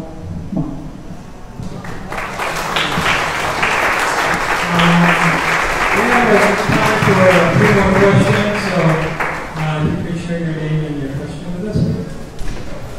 Thank you. My name is Deb Green, and thank you for being here tonight and sharing with us. Thank you for allowing me to be here. When I heard Kealoha talking about scientific imperialism and scientific colonialism, I started to think about what's happening on Lanakila right now with these football field-sized drones flying in the stratosphere, beaming down harmful wireless radiation into the land, into the ocean, into homes, into our bodies. And it's the same players. UH is involved in this, along with Google and SoftBank of Japan, high-tech corporation. Also AeroVironment from California, which is a defense contractor. And they already built a 16,000 square foot drone hangar on agricultural land on Lanai prior to a Lanai Planning Commission meeting. They already built an airstrip over there on agricultural land prior to a Lanai Planning Commission meeting. And when they were confronted about this at the meeting, they were absolutely unapologetic and defiant and said, oh, well, we had to build that because SoftBank wanted to see physical structure, so we had to build it. Build first, ask questions later. It reminds me of what's going on the Mauna, and I just wondered if you saw any parallels there and if there's anything you have to share about the Lanai drones. Thank you. Is that part of the 5G? Yes, the original application, which is the only application at this time, is about beaming harmful 5G. There was some reaction to that, and then the applicants back in July 17th or so, they said that they were going to remove 5G. It's not there anymore, but they have not changed their application to reflect that. 5G is everywhere in the application, and even if they take it out, they still want to do 4G. It's still a problem, because if it's coming from the stratosphere, there's no place to hide. You know, if I don't want to be by a cell antenna, I can go to Hana or somewhere where there isn't. But if it's coming from above, there is no safe place, there's no place to hide. So it's still a problem, but yes, that is the project. I'm not totally familiar with it other than 5G. I don't know all the details, but it would be good to know the details, because I think this goes into my second part that I wanted to talk about. Is I know a lot of people give me heat about this position, but I'm going to explain why. There's a lot of people who we need to start taking political positions as well. And the way to do that is to remember that the monarchy was a constitutional monarchy. And what that meant is that people voted. Yeah, that's what a constitutional monarchy is. And I'm not promoting voting to maintain the status quo. I'm saying we need to vote because the status quo is failing. And that is one way that we can make the changes now. Because I tell you what, when we hit the ledge, they kill us over that. And that's because a lot of our people who are coming from kingdom position, and I get it, I totally get it. But I just want to say, there's nothing in international law that says that if you vote in an election in an American system, that you're somehow a turncoat, right? Because the definition of definition of occupation is you are occupied by a system that you don't agree with. So actually, by us voting and overturning these things like 5G and we are making the record for the international arena for challenging the status quo. And we need to say it, and go there and say it, and say, look, our people are voting, and they're still you know, doing these things. But I believe that if we get enough people in these next rounds, we can actually make a transitional government. A transitional government going, the people we vote in say, hey, if you're for kingdom and you want to do a transitional government, you know, let us know, because we want to make the changes. Because we can't live under the status quo anymore. We just can't. And we just have to refuse. But one way to refuse that is to use your voice and that one vote that you have to make that change. I'm just saying, you know, I know there's lots of parties and all of that, but what I am saying is let's use our political power and our political will to make a difference now for the kingdom. Yeah, Kako, that's exactly, we have to engage. We have to engage. We need everybody to engage. We need everybody to just call work and say, I ain't coming to work, I'm not going to make an excuse, I'm going to go and vote. Using the system that we're stuck under it anyway, might as well use it to trip them up. If not, we're going to just continue to just be on our mundane and then try and fight things when they flop on us. Opposed to taking control. What I see in similarities with happening on Mauna Kea, actually, well, maybe a little different. Was there community meetings about this? About something that affects everybody and not taking anyone's thoughts into consideration. That's also the class action suit. And if they don't acknowledge it, then 1,000 boats go across the Lanakila and rip that thing down. What do you think we're doing tomorrow? At some point, we're at that stage. That's kind of the peril that we really are, that we need everyone to wake up to. Right now, and I love seeing all these kinky here, but the scary thing for me is we cannot, none of us in here, can promise these kinky clean air in 20 years. None of us can promise them clean water in 20 years.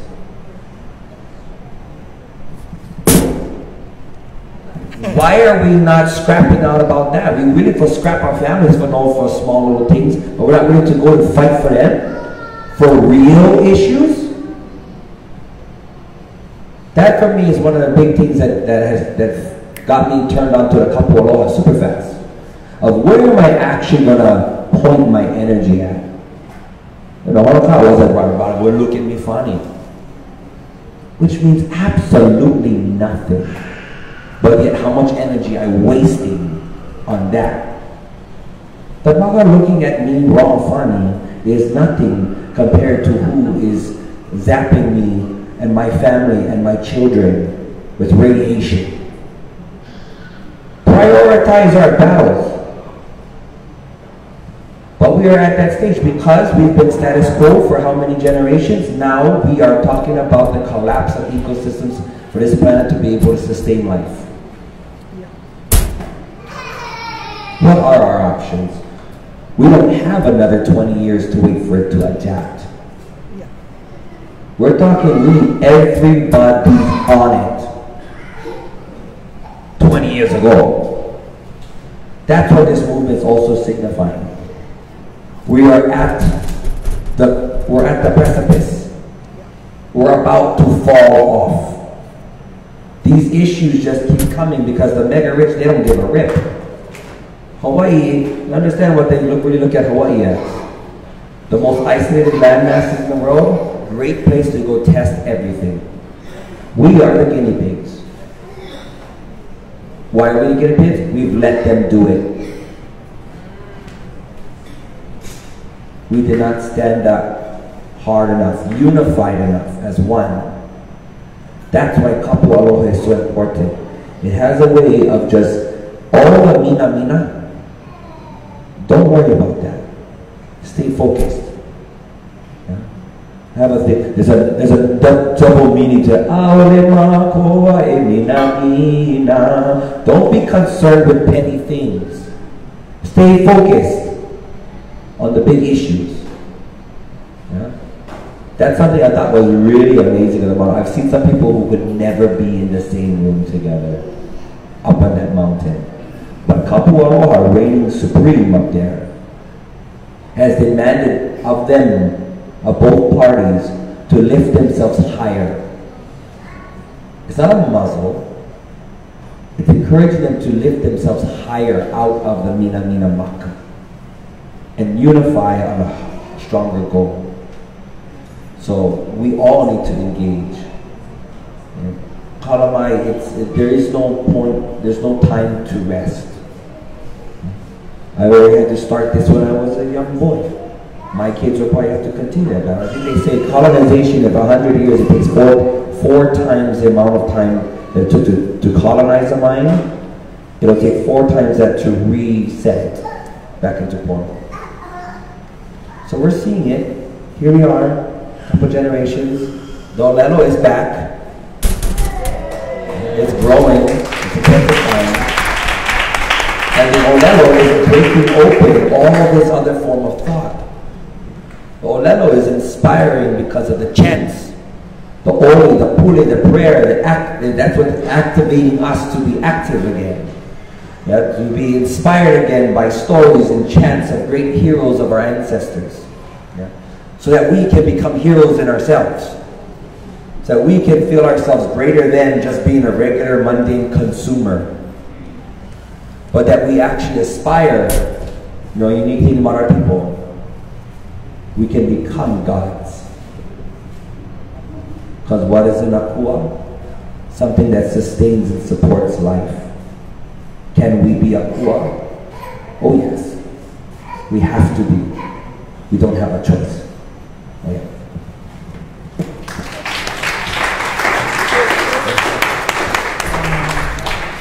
Green just shared with me that you're interested in learning more about what 5G is and what drones are being proposed for in Lanai.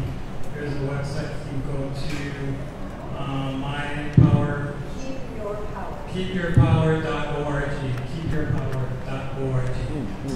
Okay, I think we have time for one more question. Okay, 2 more questions.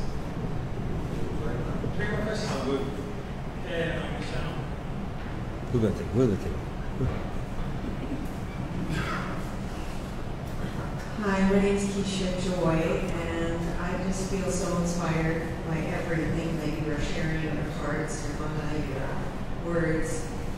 And I want you to know that many of my, I kind of need to say this word, but white friends are sobbing at what's happening on Mauna Kea, in joy that this is finally happening, and we're so proud that this solidarity is coming.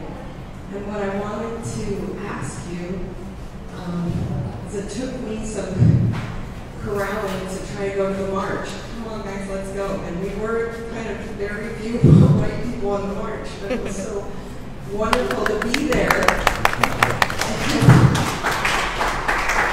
And there was a part of me that was a little scared, like, do I belong here?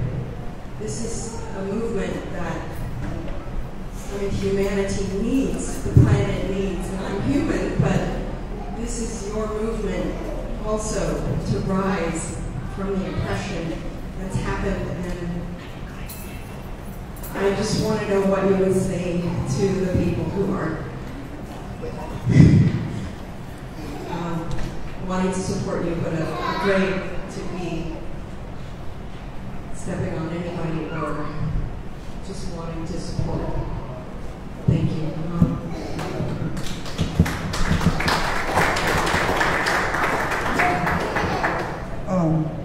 First of all, mahalo for your support. A lot of people have been asking, the concern. They don't want to intrude. But what I want to remind everyone is, first of all, aloha is not a color. It's a way of being in the world. And yeah. And we all have to challenge ourselves to like Mauna Kea was saying, it's like putting the cookie jar up above. Put it high up there so we all reach for something better. And I would just tell all of the po'e haole to not be afraid to reach higher, because we need everyone to reach higher. And you know, I've heard some disturbing things recently of people, you know, sort of saying, you know, don't come if you're not Kanaka, and that's ridiculous. You're not speaking for the movement, by the way, because, you know, it's like the question of independence. Really, the question is not of independence, it's of dependence. How can we depend upon each other to make a better world? And, you know, my mom's haole, his mom's haole, you know, it's not about color. But I do thank the po'e haole for being respectful enough to be a little uncertain, but just come from your heart. And sometimes you meet Kanakas who are healing from this colonization. But that's what this movement is about too. It's about forgiving ourselves, it's about forgiving each other, it's about healing from the pain and suffering that we have gone through, but we are now healing from. And the Mauna is the healer. So when we go to the Mauna, we are healing ourselves and each other, and being patient and loving and compassionate with each other.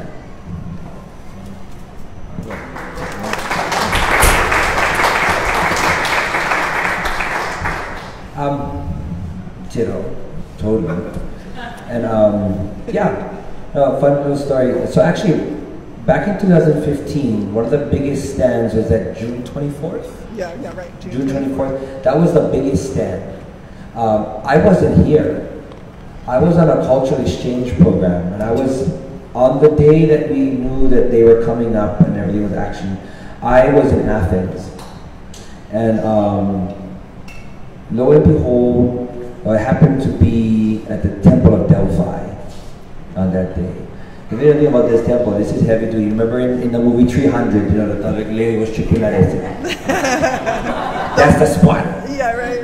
That's the oracle. That's when I had my whole epiphany of understanding the mo'olelo of Poliahu and her needing to be pure, because she was the oracle of Hawaii. So it's like, oh, I made this connection and everything.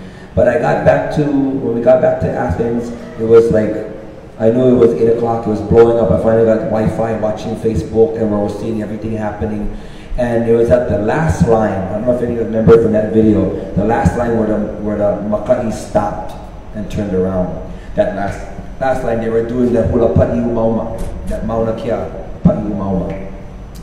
One day I was like, oh my God, they're doing it. I haku'd that chant and put that choreography together back in 2006 for my kids in Mauna Kea. Yeah? And to see it now being a motion of defiance and to stand in protection was awesome.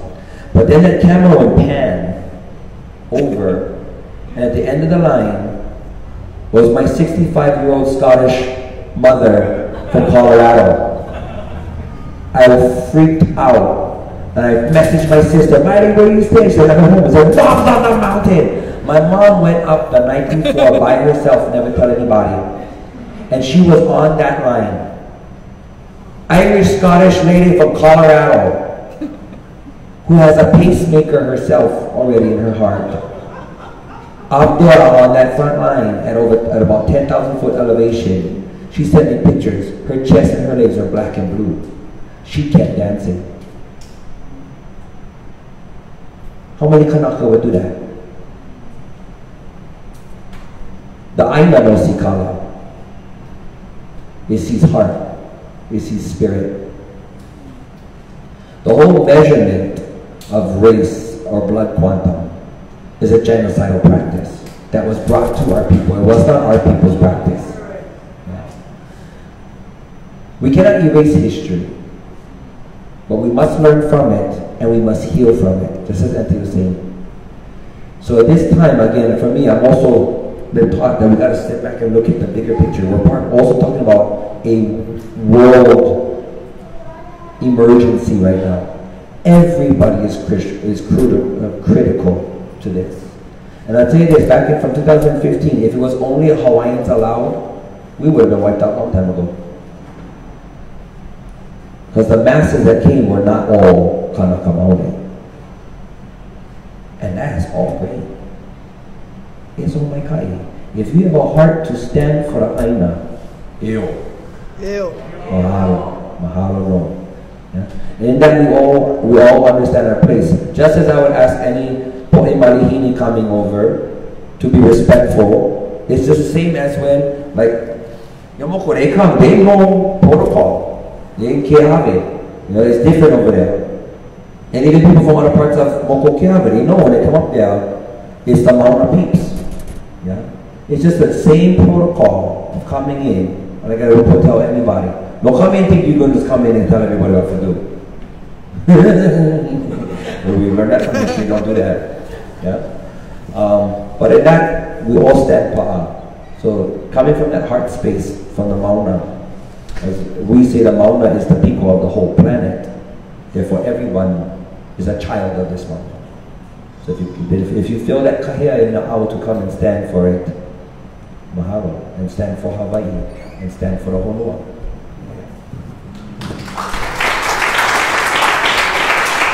So we're going to have two more questions, and we're going to close Q&A. So we're going to have the sister here, and then we're going to Kaiko will be the last question. We'll close Q&A. Aloha. Now, you guys for coming. Thank you. I was lucky enough to be with Kealoha last weekend and then the weekend before. It definitely was amazing. I tell everybody, you gotta go up yourself. I cannot explain it for you. The question that kept pondering up in my mind and several other people is on both spectrums you have what is going to happen after TMT. After all of this is pulled, what is going to happen? Are we going to go back to our pathetic lives and keep continuing for the next I've heard that quote before. 120-something years, you know? Or, okay, it just so happen if TMT, you know, they try and go and try to build a game with love, but what are we going to do? You know, when it comes to that point where we're like, oh, we like, I mean, I'm kind of like alcohol. We're ready for goal, but at the same time, you know, everybody gotta live their, I guess, some pathetic lives a little bit. But I mean, are we gonna let this keep going on for another 100 plus years? That's not what I want to see anymore. And I know everybody likes the action, and I understand where you guys come from, where Kapua and Aina needs to kind of intertwine with each other, but what is it going to happen after? Does everybody go home, pack up, hey, mahalo for free food and free education? And we go home and that's it? I don't think so. I think we need another plan. I want to say that we better not. We cannot go back. The genie is out of the bottle and you cannot put the genie back in. So we need to bring the Kapua Aloha down here and have everyone start training the trainers, start doing the thing with the goal of first, Aina, Aloha Aina, and then the political questions about how, I mean, you know, my auntie used to say, to people who would say, I'm not political, I'm cultural. My auntie said he was political the day he cried for milk. You know, so we don't have to see politics as politics because we're reframing that paradigm to even know what is politics, what you talking about. Because in a way, it's just the way we want to live. Because we cannot live in this paradigm of zero sums, you know, which is basically if there's a winner, there has to be a loser. The default of nature is cooperation. It's not competition. That's an anomaly. I mean, yeah, you can have some competition, like when you're playing a game. Just recently, I was just giving a talk, and I was saying, you know, when we watched that show Survivor, we was laughing. At least, you know, we was laughing like the guy really no can fish. Like, what's the object of this game? And as it turns out, the object is to be the last man standing. We're like, oh, well, we need the Big Island version. Because if we did the Big Island version, it would mean everyone eats. That's the goal. What you gonna do if you're the last man standing besides be by yourself and lonely? You know, when you live on an island, you have to think differently. And so our goal would be everyone has to eat. So we start with those things. You put the source in the middle. Mauna Kea is in the middle. What's good for Mauna Kea is good for the people. And then go out from there. So we shouldn't be afraid to dream and vision a good future that we want to see in the world. Be the change, as Gandhi said, that you want to see in the world. Gandhi and Martin Luther King gave us these tools to push back, you know, this non-violent resistance, to push back on the Industrial Revolution. We're still suffering from the effects of the Industrial Revolution, but they gave us these amazing tools to remain non-violent. And so we need to keep that practice alive. You know, Gandhi was in the 1800s when he made those statements. You know, they're still relevant, but maybe more relevant now than ever before.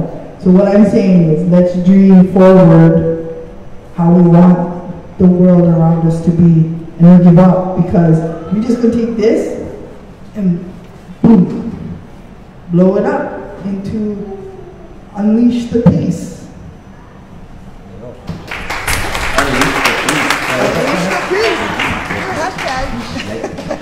Ay, kako, huli kalima ilalo. That's not just a Mahiai term. Quit waiting for handouts. Put your hands down and create your own future.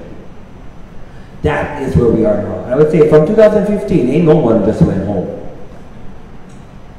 That's why when we made the second call, I remember we were driving, we were getting ready to go up the mountain. Me and Kohokai, bro, I hope we get like 500 people. On our lowest day, we just barely get down to 500 people now.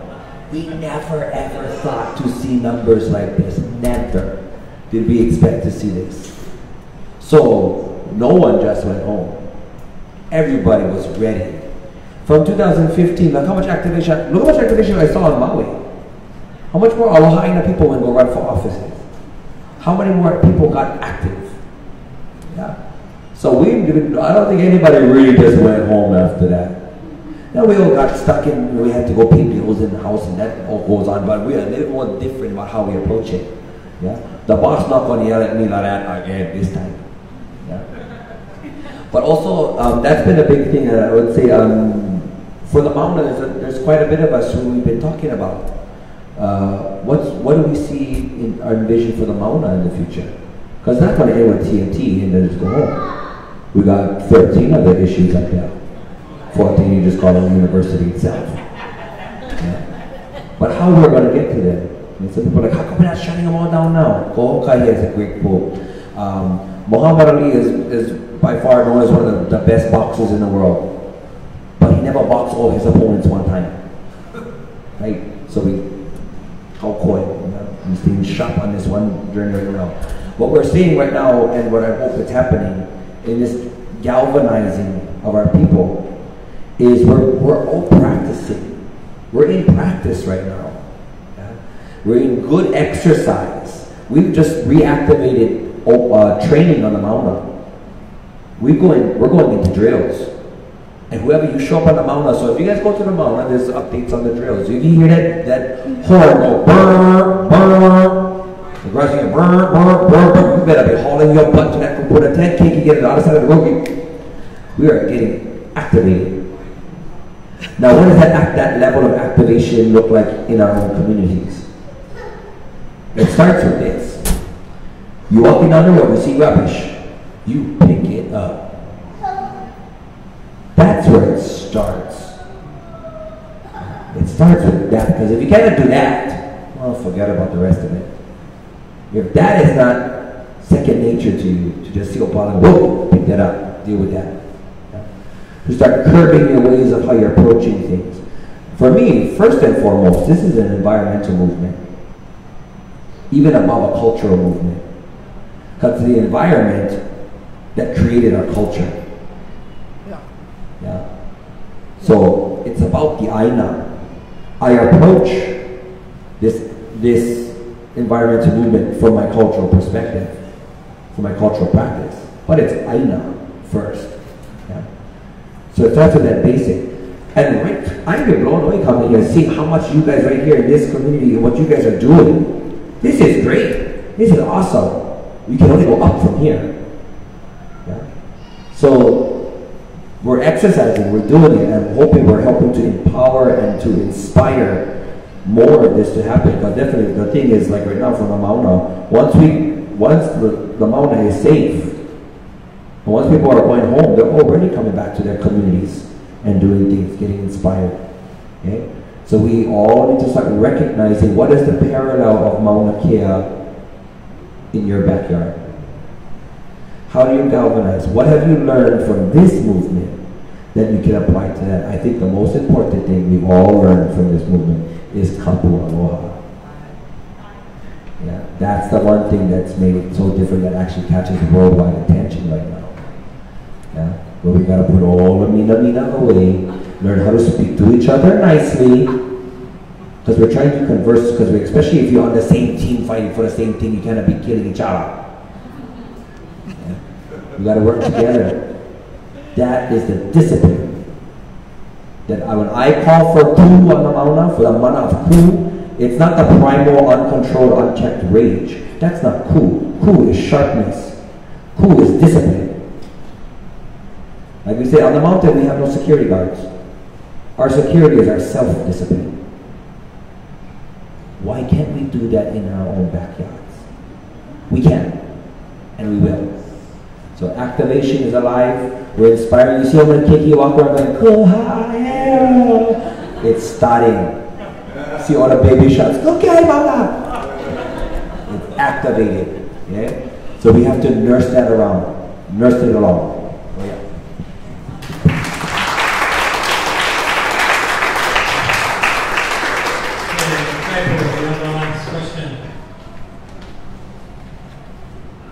Give me a hard one.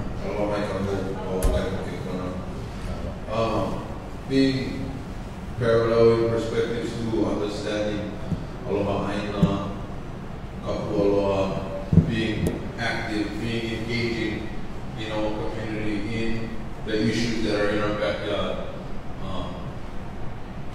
Having my kids, with kids, working with kids who speaking our mother tongue.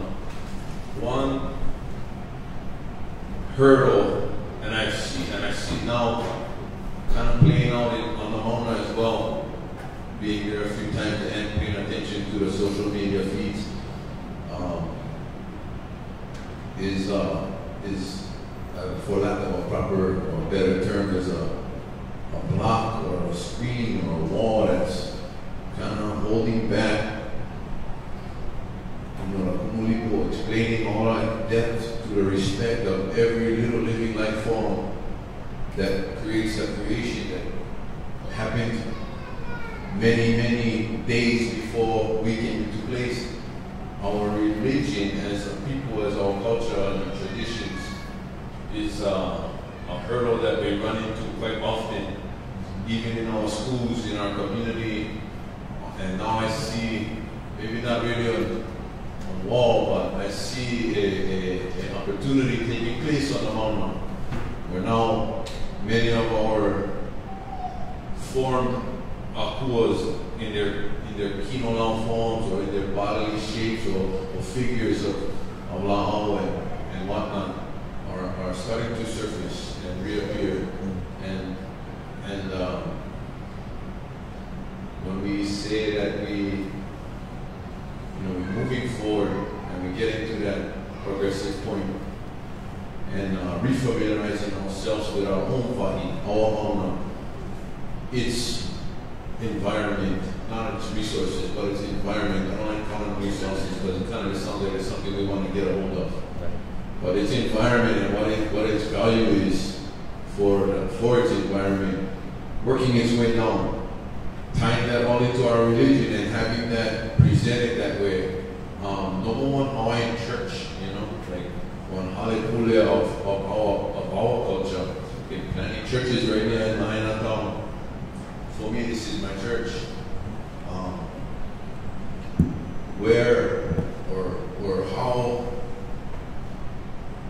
do we approach that in our community to make it a regular, to make it an everyday thing and be accepted, maybe not to be everyone's religion, but to be seen as just as everyone else's religion is, whether you Mormon, Episcopal, Christian, whatever you form that you want to stand in under to acknowledge the overall existence.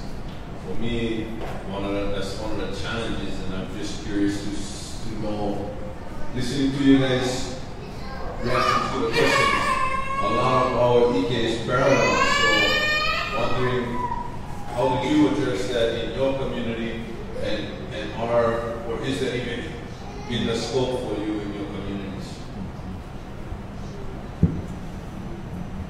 That's a good question. Just bringing that forward. Mauna Kea Aina ho, right? Aina is often used as the congregation, but for us it just means the people, the new prayers of the Mauna. But our Mauna are our temple. And why is it not that we can have halepule up there?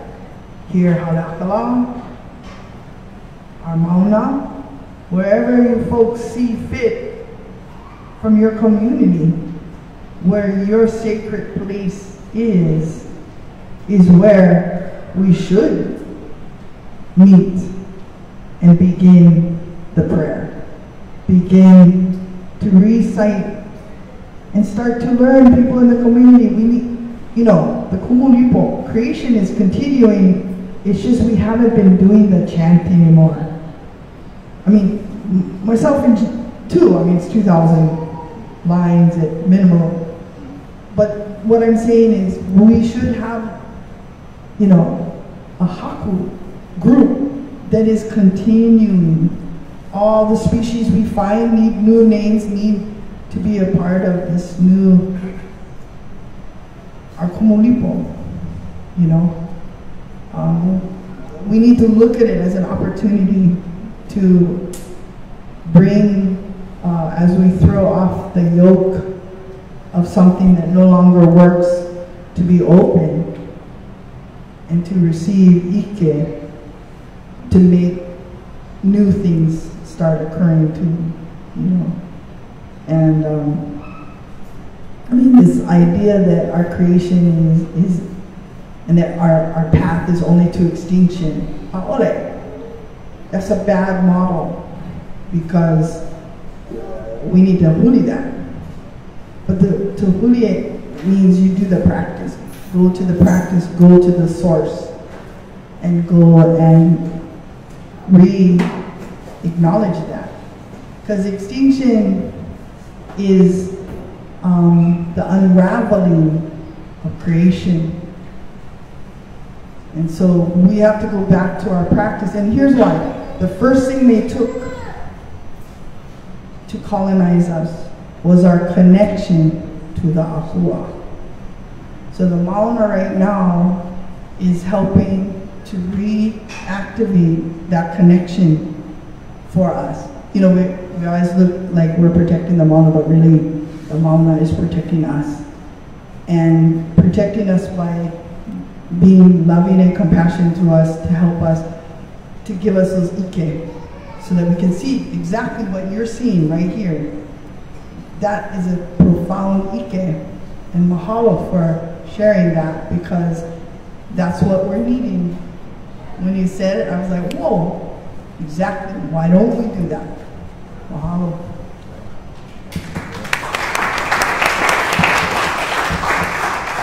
Ke kino ke kua, ka leho ke kua, ka mano ke kua, e puku ia kua. For our people, there are multitudes of gods, layers of gods. Because again, our concept of akua is what? The things that support life. And we understand that we all get their different spots in their roles. Even down to the political gods, the structure and order of community, right? And new gods were birthed.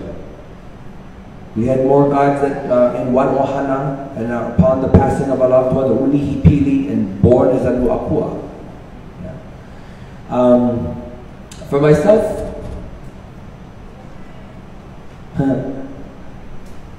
I found my peace with Christ by realizing I like that dude. His peeps on the other hand sometimes, you know, not the bestest. But the more that man laid down in his life was my kai. There's some great things to learn from him. I'm going to use some of that. Yeah? And some of the things I've heard from my friends who are Buddhists, they shared some great mana'o. I can totally resonate with that. My kai. There's an archaeological site they found down in Kauai High a number of years ago, and there was a, I think it was a, they were saying it's a halimua. So they get a payakua, they used to hanai I think still had like some of the akua stones standing, had some of the pukas were like the ki were related to, and then you say all these times and then get the crucifix and then the other ones too. When I heard about that's why I realized in the view of our people, it wasn't one or the other. That's why I say, you know, if anybody, like my family, they're like, oh, like my grandma, they was all, they're very staunch Christian. But when the earth shakes, there's still a respect. It was always in us. I think it's kind of silly. You can have the yesupo at the same time, all kind of law. Because for us, it's all about, because again, in that level of an akua, why do we have them? Why does almost every single culture in the world have some form of God worship, spiritual worship? Because what they are, when you look at the ki'i, ki'i again is to what? To capture. Yeah? The ki'i is like a walking heiau. Hei is to ensnare. Yeah? The ao, the current, the energy. So the key is going is capturing all of this. Why is it? What do we need it for? To see the image, to know the story associated with it, to empower ourselves to be better. We connect with these deities in so many different cultures because they help to give us guidance and reflection and instruction or hope to be better for ourselves, for our community, to honor our past and to lay down great for the future. So at the world today, we're all mixed. As much as we mix blood, is we mix takua. We mix spiritual beliefs and practices. So for me, it hasn't been too much of a thing for me, because I'm just all like, I love everybody, so good. Now you will come in and try to tell anybody else that they're wrong, now we got issues. You be respectful what you love, you respect what others have, my kai. Yeah. Some of us, we just bring them all to the party. I'm sure you're all sitting up there on the table, well, this guy's fighting over who's really sitting next to each other. No, I do a lot of this, a particular cultural exchange program that our cultural center does is in Europe. Indigenous European. right? You don't ever really think that, right? You say indigenous, European is not in our spectrum. I work in Poland. Well, what the hell is in Poland? Poland people tell me that, why are you doing here? Slavic. The work that I've been doing there over the past 7 years has helped to spark a cultural renaissance for them to reconnect with their indigenous roots. Slavic people are deeply connected to the Aina. Yeah? They faced what we faced just longer ago. Yeah. Catholicism came in there and really did a number on them. But they're finding all these little snippets, all these pieces, and they're bringing it back. It's Hawaiian culture being up there that's helping to give them a template and an example to resurrect and reconnect. Yeah. So, something that I found in some of my travels and research, spiritual customs and religious practices are part of a unique grid system of the planet. Yeah, if you look throughout Oceania, Polynesia, from Melanesia, Micronesia, from Hawaii, Tahiti, Rapa Nui, Tonga, we're all very different, yet there's a very similar thread all the way through it, right? Look at the Americas. Yeah? They're very, very different. Even North America, South America, very different. Very, very different. But there's a similar thread through all of them. You see such unique similarities. Whether it be the headdresses of the Brazilians or the headdresses of the Plains people. There's always similarities.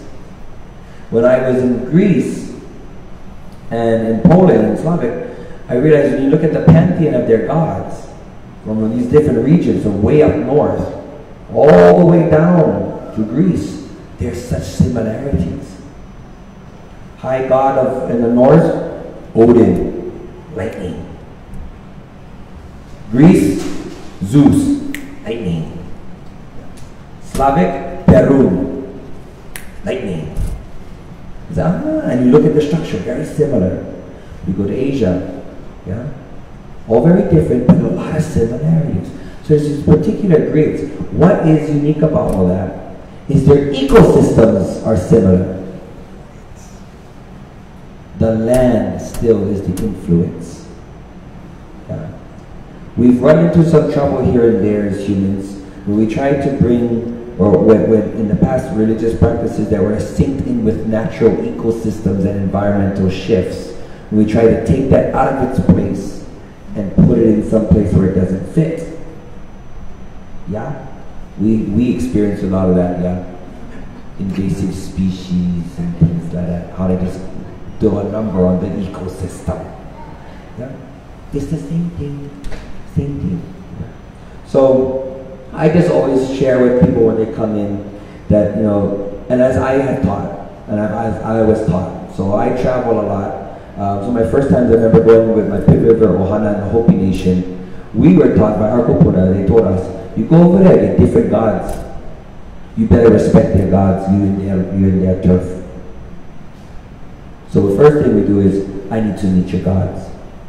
Introduce me so I know how to be respectful.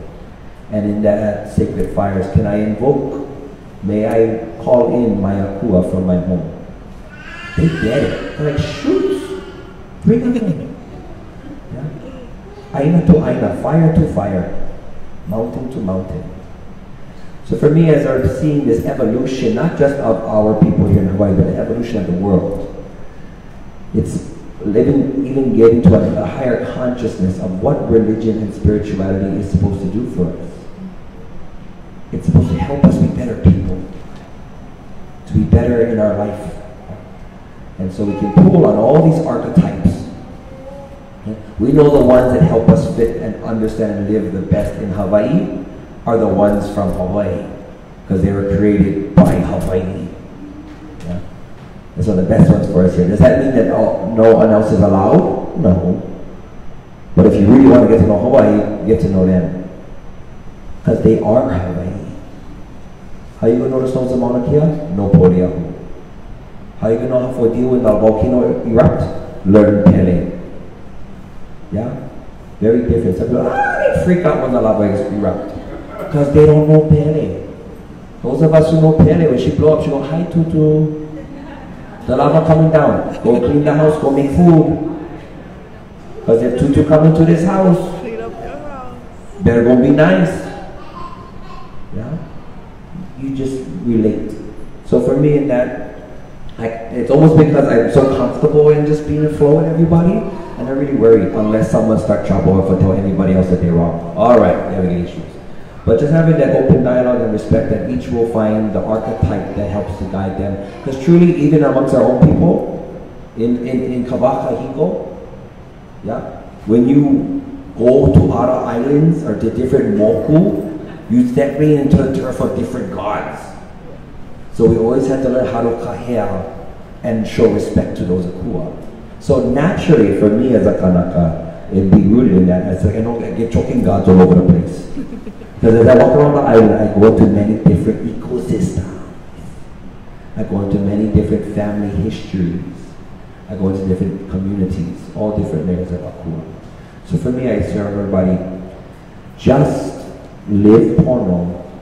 Whatever akua that you call on to help to guide you to be the best that you can be pono for each other and for our Aina, to honor our history and to make the best futures for it. Mahalo. Just add them to the payakua. Yeah.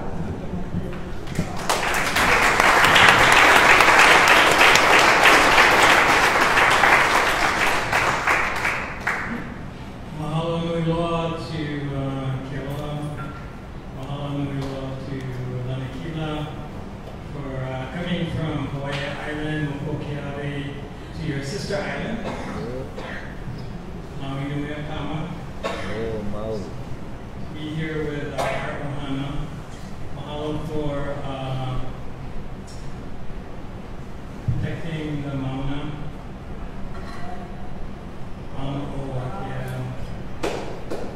And sibling to Haleakala. So thank you for sharing your Manawa and Hiki tonight. So appreciate it.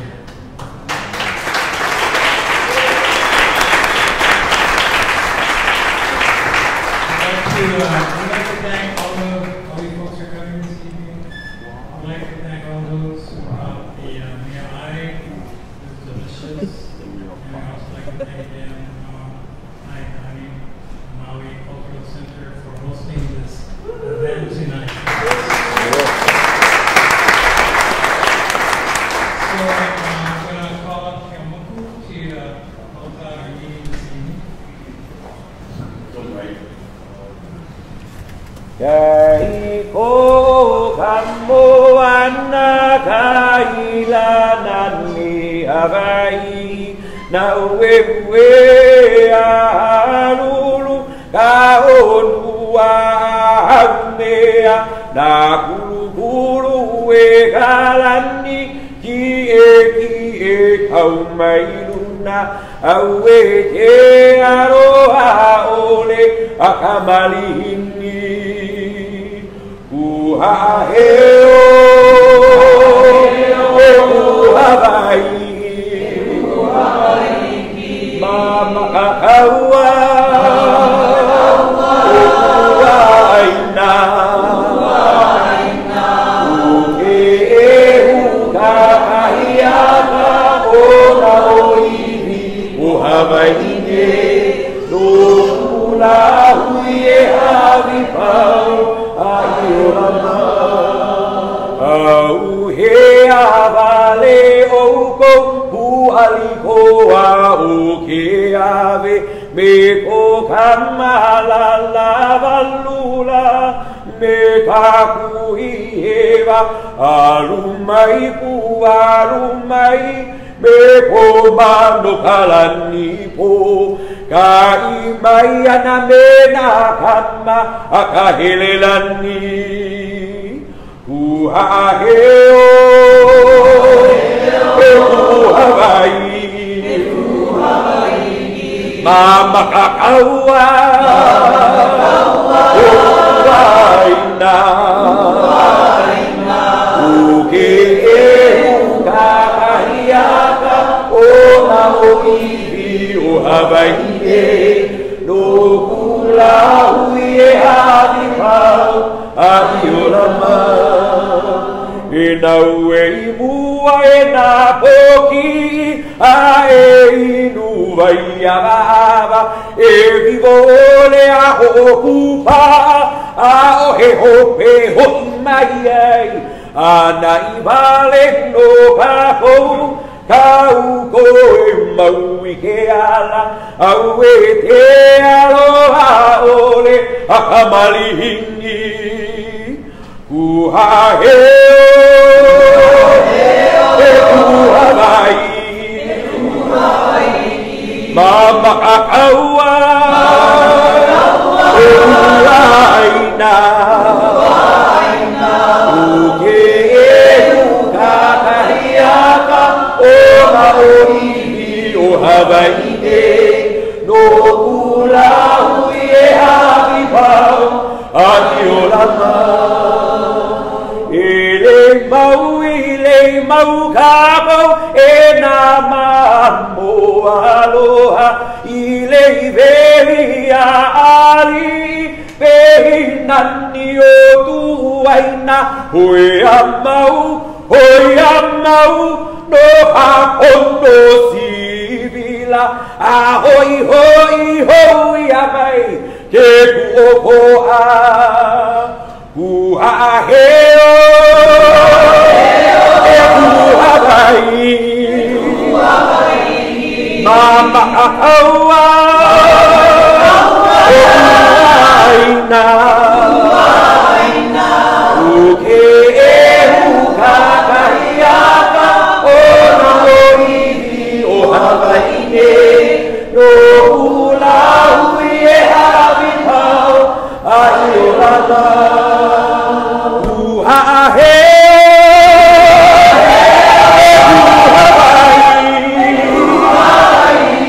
mama akaua Aina uke e huka kahiaka o na oihi o Hawaiian no kula hui e hawi pau a iolama no kula hui e hawi pau a iolama kuki ai mauna kuki ai mauna kuki ai mauna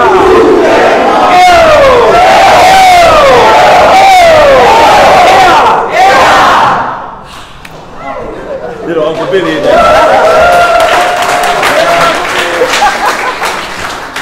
Well, I'm from Mauna Kea,